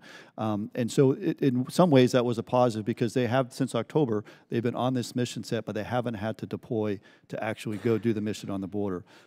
Our commitment to DHS was that if they asked for it, though, we would make it available to them. So we did in the timelines that they were so inclined to do so. But this is a military police force. This is also includes helicopters and a general purpose force. So we have tried to walk that balance of maintaining the readiness while still contributing to our lead federal agency for securing the border, Department of Homeland Security. I do want to point out that what has been unusual and new and particularly alarming to my community is the sight of military personnel with guns at our ports of entry. Ports of entry that are utilized every single day by tens of thousands of people in a community that is binational, bicultural, truly international, a community really that sees itself as one region. And we see our ports of entry as symbols of unity and symbols of friendship and familial ties as well, and economic ties. And while this may be, part of the umbrella of work, having seen this just happen recently has been jarring to many members of my community. How long do you expect the crisis response force to be engaged at our ports of entry in this way? Ma'am, I would say first I want to send kudos to our teammates in this. Our Department of Homeland Security brethren, our Customs Border Protection, they do a phenomenal effort every day across not only the ports but across the border at large. Specifically to this particular deployment, it will last as long as Customs and Border Protection feel that they need to have this capability there. So I can't give you a specific answer. It's not tasked. It's actually on call, if you will, for the remaining of the fiscal year. I don't believe it'll be deployed for that long. I suspect over time, in coordination with Department of Homeland Security, they will relieve us of that particular mission set. I would also note that they're not the primary responders. They're there as a backup for our lead federal agency in doing this mission. I understand that. It still is really jarring to have families who have been used to seeing our ports of entry in a very positive light suddenly see military enforcement on these ports. Are they? What are the specific duties? Do you know what the specific duties are for the folks that are actually on the ports of entry? And I'm running out of time, so if you wouldn't mind just being as succinct. Very quickly, and this might actually help. First, we transport the DHS members, the CBP members, to the right place. Second, we provide the engineering capability to move obstacles if they need to move obstacles very quickly. And only third, in a tertiary role, do we have our military police that could be employed. Thank you so much, General. I just want to reiterate for the public that the Congress has funded the Department of Homeland Security, 2 supplementals, hundreds of millions of dollars, and I believe they are well equipped to do the job. Thank you so much. Really appreciate all of you. I yield back. Thank you, Ms. Escobar. Mr. Gallagher, you're recognized. Thank you. Secretary Rapuano, I want to thank you for your consistent engagement with the Cyberspace Solarium Commission. Thank you for mentioning the work of the report in your testimony and the concept of layered cyber deterrence. We are, as you mentioned, releasing our findings today. For those who are interested or perhaps having trouble sleeping, this is the final report. You can get a copy from all of us. For the literal tens of people watching on C-SPAN right now, this is the report right here. But we do hope that we can spark a debate, and your work was essential to the final product. So I want to thank you for that, and I want to, because so much of our final strategic recommendation involves building upon the progress that's been made within DoD around Defend Forward. Could you briefly sort of describe the genesis of Defend Forward and the steps you've taken to implement that as part of DoD's overall cyber and national defense strategy? Certainly. Thank you, Congressman Gallagher. Defend Forward is really about preempting, deterring, defeating malevolent cyber activity targeting the United States. And in order to do that, you have to be forward. You have to be understanding how adversaries are operating, what tools they're using, what techniques they're applying. So that is really the driving emphasis of our strategy in terms of where we were several years ago and where we are today. And then a lot of what we talked about in the course of the Commission's work was, you know, in some sense, the difference between deterrence in cyber and strategic nuclear deterrence in the Cold War is that there was little margin for error and for failure in the latter, but we start from a position of sort of constant failure, particularly below the threshold for military force in cyber, and therefore we need to build in a certain level of resilience in the face of failure. Do you think with that in mind, and when we talk about homeland defense, let's say there's a significant cyber attack, would it make sense to have some sort of continuity of the economy plan in place with accompanying legal authorities to be more resilient and be able to recover quickly in the case of such a massive cyber attack? So I think what you're getting at is identifying the most critical infrastructure functions that may be vulnerable to cyber, identifying them as such, and applying specific measures of effectiveness and the applications of security that should be applied to those systems, and thinking through what rapid reconstitution would be required if there were successful attacks against these most critical elements of the nation's economy and other vital functions. Thinking through the unthinkable and being ready prior to a crisis to potentially mitigate the effects of a crisis. Correct. And then finally, I just would say one of the recommendations that may not get as much attention is this idea that we've talked about at the subcommittee level of having the Cyber Mission Force do a force structure assessment. Those of us who deal with the Navy argue about, you know, the Navy's force structure assessment or lack thereof sometimes. Similarly, the Cyber Mission Force was designed based on outdated requirements from 2013, and so we are sort of asking you and General Nakasone and others to do some analysis and tell us, given everything that's changed in the interim in the threat landscape in cyber, what is the appropriate force structure for cyber? Is that something that makes sense to you? So Secretary Esper has already tasked that to be done, an assessment for cyber operating forces, you know, looking back at what drove the original numbers, where we are today, the very significant dramatic changes in terms of the threat environment, as well as in the capabilities and authorities of the Department of Defense and other agencies as well. And what is that, how well do we understand what types of capabilities, expertise need to be represented in that force? So that's being done as we speak. Well, fantastic. And again, thank you for your engagement with the Commission. Thank you for your leadership. And again, and a shameless plug to the Commission's work. It's also available, shocker, online, solarium.gov, for those who would like to read the final work of the Commission. We hope this will, if nothing else, spark a debate about the status quo in cyber. And I think all of your testimonies have shown how important this new domain of geopolitical competition that is cyber is. So thank you, gentlemen, for all of your service. Appreciate it, and I yield back. Mr. Gallagher, would you like to submit those for the record? That is a great idea. Can I submit these for the record? I ask unanimous consent to include into the record all member statements and extraneous material, including the Cyberspace Solarium Commission reports. Without objection, so ordered. Ms. Lurie, you are recognized. Thank you. And I'd like to follow up on my colleague, Mr. Burns' comments about the LCS deployment to Southcom. And over the course of these hearings last year, I specifically asked each geographic combatant commander about the presence that they have received in their region versus what they have requested through the GFM process. And it's good to hear that we've increased exponentially from 0 to 1 this year, but I wanted to focus back on the importance of that deployment to the Southcom region. And you mentioned FON ops, so freedom of navigation ops, partnership missions, counter-narcotics operations. And just for a moment, I'd like to focus on the capability of the LCS as a platform, as a suitable platform for those types of missions in the Southcom AOR.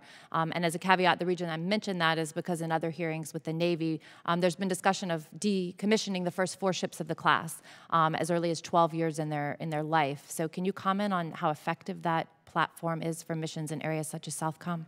It's a very effective platform. It's versatile, has a large flight deck. The variants that we've deployed, we've sent with unmanned fire scout capability as well as manned helicopter. That really exponentially improves the ability to search out the ISR over time. The mission capability, the large internal reconfigurable spaces are important for the full range of mission sets. We've been up to Mayport, Florida, and visited some. I've taken my Marine Forces South commander with me. Lots of potential there for Marines to go afloat with flexible, maneuverable ability. So we could partner as a naval force with our partners and in exercises, as well as the mission sets that you mentioned. So would you include in the utility of that platform also the 4 ships, the first 4 ships of the class? We are looking at decommissioning ships well beyond the end of their service life, yet it sounds like the baseline capabilities of these ships would be useful within Southcom for the missions that you're accomplishing? And broadly, ma'am, I'd say numbers do matter. There's a value to capacity and the capability it brings. I know the Navy's challenged with the budget numbers and readiness, and I know there's been some challenges with these lead ships of the class on readiness. I don't think I'm in a position from the readiness trade-off and cost to comment on the utility of those first 4, but I would say that broadly we don't have enough platforms. Right, so I was going to say presence is important, and presence in the Southcom AOR, you've reiterated numerous times how important that is to our allies and to the other actors within the region. And so I've frequently discussed the OFRP, or the Optimized Fleet Response Plan, and how that is not generating as much presence as I believe the Navy's capability has. So if I'm taking it, you would prefer to see more presence generated than purely surge capability from the vessels that the Navy currently has, not even talking about upcoming shipbuilding.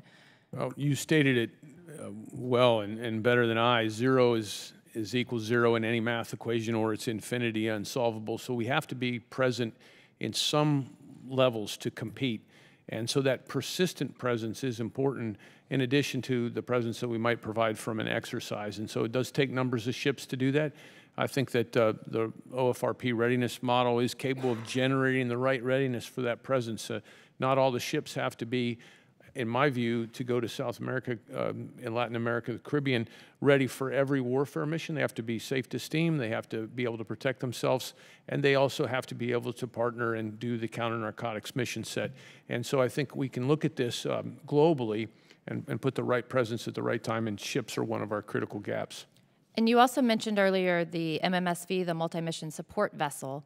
And can you talk a little bit more about that construct and what other types of somewhat out-of-the-box type combinations of vessels, whether they be contract, MSC operated, Navy or Coast Guard, that could provide further capabilities that are really specific to your region, and that essentially done at a lower cost than our high-end ships such as DDGs or cruisers?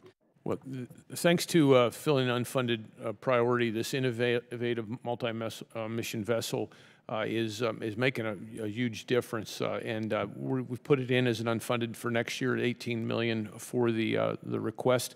And I think it's a game changer. So you're basically saying $18 million is making a big difference. That's $18 million funding for the entire year for the ship, for the multi-mission vessel. I would also just be remiss if I didn't talk about how much more the Coast Guard's doing. They sign up for 4 force packages a year, and they're currently supplying 8. And so Coast Guard is punching well above its weight in this AOR. It's great to see the Coast Guard providing that capacity, and I know we don't have a lot of time left, but I'd like to think further about the MSC platforms and specifically how we could leverage those types of platforms for exactly the mission that you're talking about. So I'd like to have an opportunity to continue that conversation later. Yes, ma'am. Thank you. Thank you, Ms. Luria. Mr. Walsh, you're recognized. Thank you, Madam Chairman. Thank you all for everything that you do, and Admiral, thank you for your time this week. So I just want to again shift back to some of the great power competition that we're seeing in our own backyard. I'm not very sanguine about it at all. I think we need, as this committee and as leaders, need to be ringing the alarm bells to the American people, who I don't know fully appreciate the level of what's going on just to our south and, frankly, across the United States. So while I fully support the national defense strategy, I'm not so sure about the apportionment that we're seeing in this budget, as you heard a number of members mention. I mean, this committee will literally authorize hundreds of billions of dollars of buying more stuff, a lot of stuff. A lot of it focused on the Taiwan scenario, and I fully support that. But as we've all mentioned, security assistance is great power competition. Partnering with our partners is great power competition. The state partnership program, Florida's partner is Venezuela, is great power competition. So while we're kind of shoulder to shoulder or force to force, wargaming out the Indo-Pacific, we have the termites eating up our foundation right in our backyard, and I find that incredibly concerning.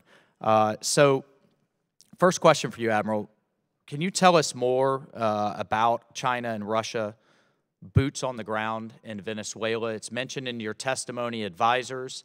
Are those uniformed Russian military that are on the ground in Venezuela advising the Maduro regime?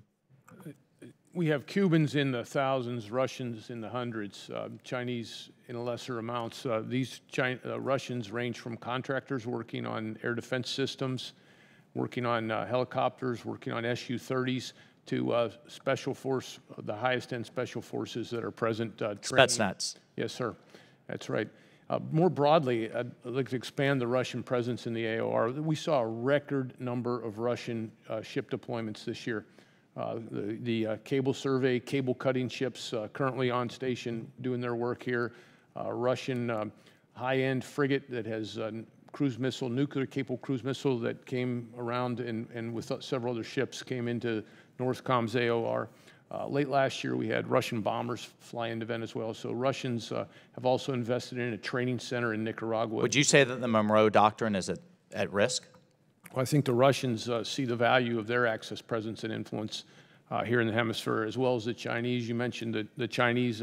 Yeah, we've been asking ourselves the question. Ambassador Maines fought the hard fight as ambassador in El Salvador.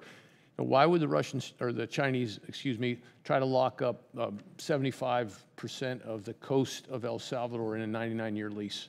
Now, they were thwarted, but they're still at it. Why is China trying to buy a deep water port in Jamaica? And why has China built a road across Jamaica, which they have a 50-year lease to collect all the tolls on that road? It's not a very good deal. I think in addition, I was just down in Panama with Representative Rogers and Representative Scalise. I think the American people need to understand the Chinese own the Panama Canal now. They own the ports on both sides, and they're putting the ports they don't own out of business. And we have had frigates that cannot stop and get the repairs they need because the Chinese ownership, backed ownership, have said no. Do you find that concerning? And obviously a part of our plans, our contingency plans, to be able to shift our fleets from east to west or vice versa. And if the Chinese own the Panama Canal, built by Americans, does that concern you as a military commander? Our most significant exercise every year is the defense of the Panama Canal exercise. And as you noted, should we be back in Panama? Sorry, Admiral, I'm just very short on it. Should we be back in Panama? American boots on the ground? I think it's something we should approach carefully with the government of Panama. The new government is very aligned with U.S. interest and is looking to reverse some of the Chinese influence, and we should approach carefully what the best access is there. It is a strategic location, and we need to stay engaged there. General, just in my time remaining, my understanding in the Bahamas, the Chinese are very aggressively moving into the Bahamas, 50 miles off the coast of the United States, and buying shipping or fishing rights when we have one of our most sophisticated underwater testing facilities there that test all of our submarines, our unmanned vehicles. What are we doing in terms of the Chinese influence in the Bahamas? And as I'm short of time, I'll just broadly say that we are concerned about the Chinese influence there, both from the commercial investment in resorts that then equates to influence. ATEC is the particular place you're referring to. We have sensitive operations there that we want to keep sensitive and be able to do what we do there without intrusion from the Chinese. So yes, we are concerned, and I think sometimes we forget that it's 50 miles off our coast. Your Can I time take has the rest of expired. that for the I record? request that you take this conversation for the record, and Mr. Garamundi, you're recognized. I almost want to yield you another 5 minutes. You're onto something very important, Mr. Waltz. Every answer to your question was, we're concerned. That is totally unsatisfactory. Yeah, we're concerned too, but what are you doing about it? With the Chinese, our best efforts are to stay engaged through education, exercise security cooperation. One of our main maneuver We've already forces. heard that the security cooperation money is being taken out of the appropriations and out of the budget. We had that discussion earlier. The point here is, yeah, we're concerned, but at the same time, we're not providing the resources that concern can actually result in action. And there's much, much more. Nobody here has yet asked about the infamous border wall ripoff. $11 billion. 1.1 billion, 1.4 billion or 2 billion taken from the National Guard across the United States, all of them, for their equipment. Mr. Rapuano, is that creating a national security problem within the borders of the United States when the National Guard doesn't have its equipment? The answer is yes, okay? Is it yes or no? The decision was it was a prioritization process made by the Secretary of Defense. To build a border wall. To meet direction from the President to address a Homeland Security challenge that the Department was not equipped to do on its own. What is your view? My view is that DHS is supporting the enforcement of laws on the border, legislated by Congress, and is overwhelmed in terms of its capacity by the numbers crossing illegally. That is that's just not factual. You know that's not factual. So don't give us that, all right? That is factual.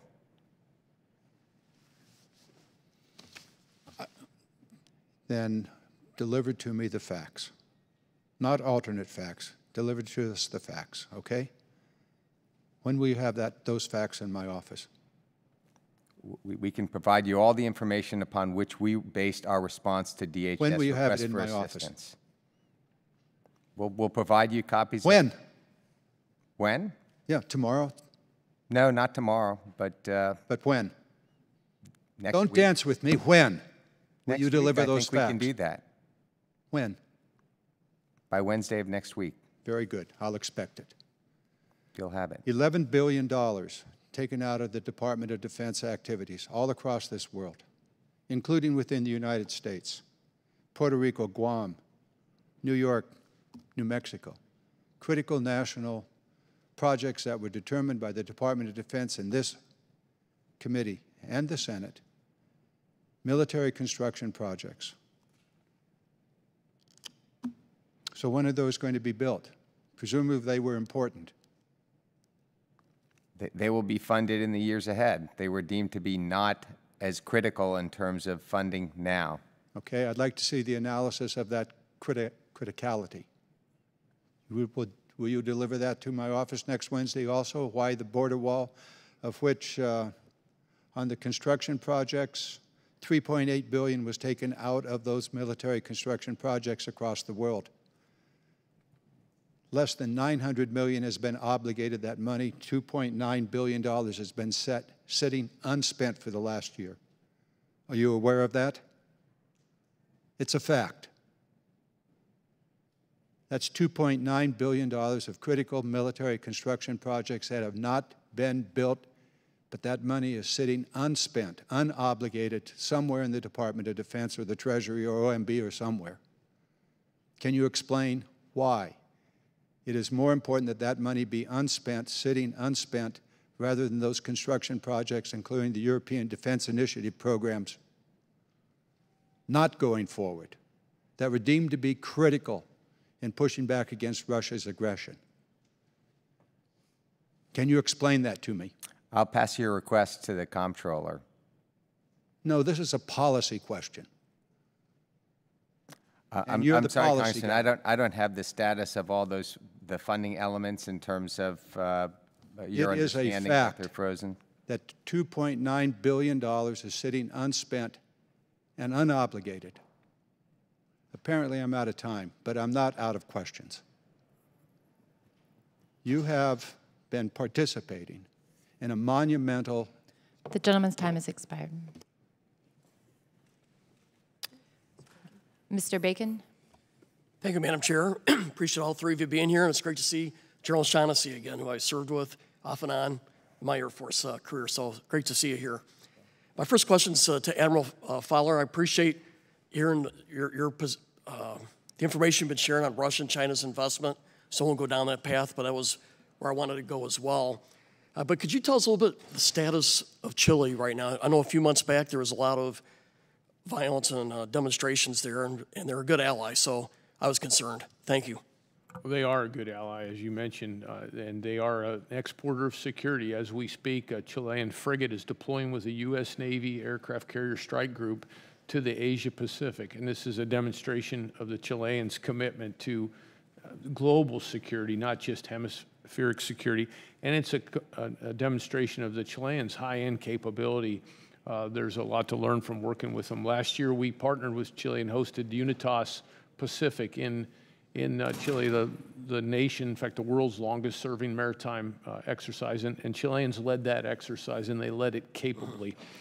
We're working to do additional partnerships with the Chileans in cyber and in the land domain. And so we continue to have a strong relation. Earlier this year, unfortunately, lost a C-130. We surged some assets to try to help them do the search and rescue, but it was in the horrible conditions of the Antarctic.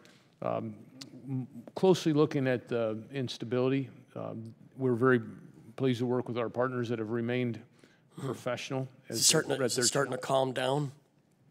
Well, I think we haven't taken our eye off that ball, but we're in constant dialogue and sharing intelligence with them and helping them. There was recently a report, too, of some violence in Colombia where the rebels used to operate. Are we still in a good position there in Colombia? Or are they doing all right with the peace agreement that they have? I would, sir, I'd fight along the Colombians any day of the week. They're fighters, they're professional. They have tough security challenges that they've overcome. Plan Colombia was a success. It was a long-term investment. They invested $10 for every dollar that other nations invested. They've got a lot of challenges. So they've got terrorists. The recent reports, were they just one-off, or was that just, or is it hopefully not a reoccurrence? Well, we're watching that closely. They have close to 2 million migrants in their country. They're dealing with FARC dissidents. They're dealing with narco traffic, narco terrorism, and a significant challenge there. They're working all these challenges, and they're continuing to export security. Last year, they trained 1,500 special force units in Central America to help them get after their fight while still working their security challenges at home.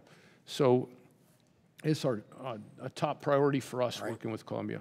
I flew with the Colombian Air Force about a half dozen times, extraordinarily professional. I was impressed.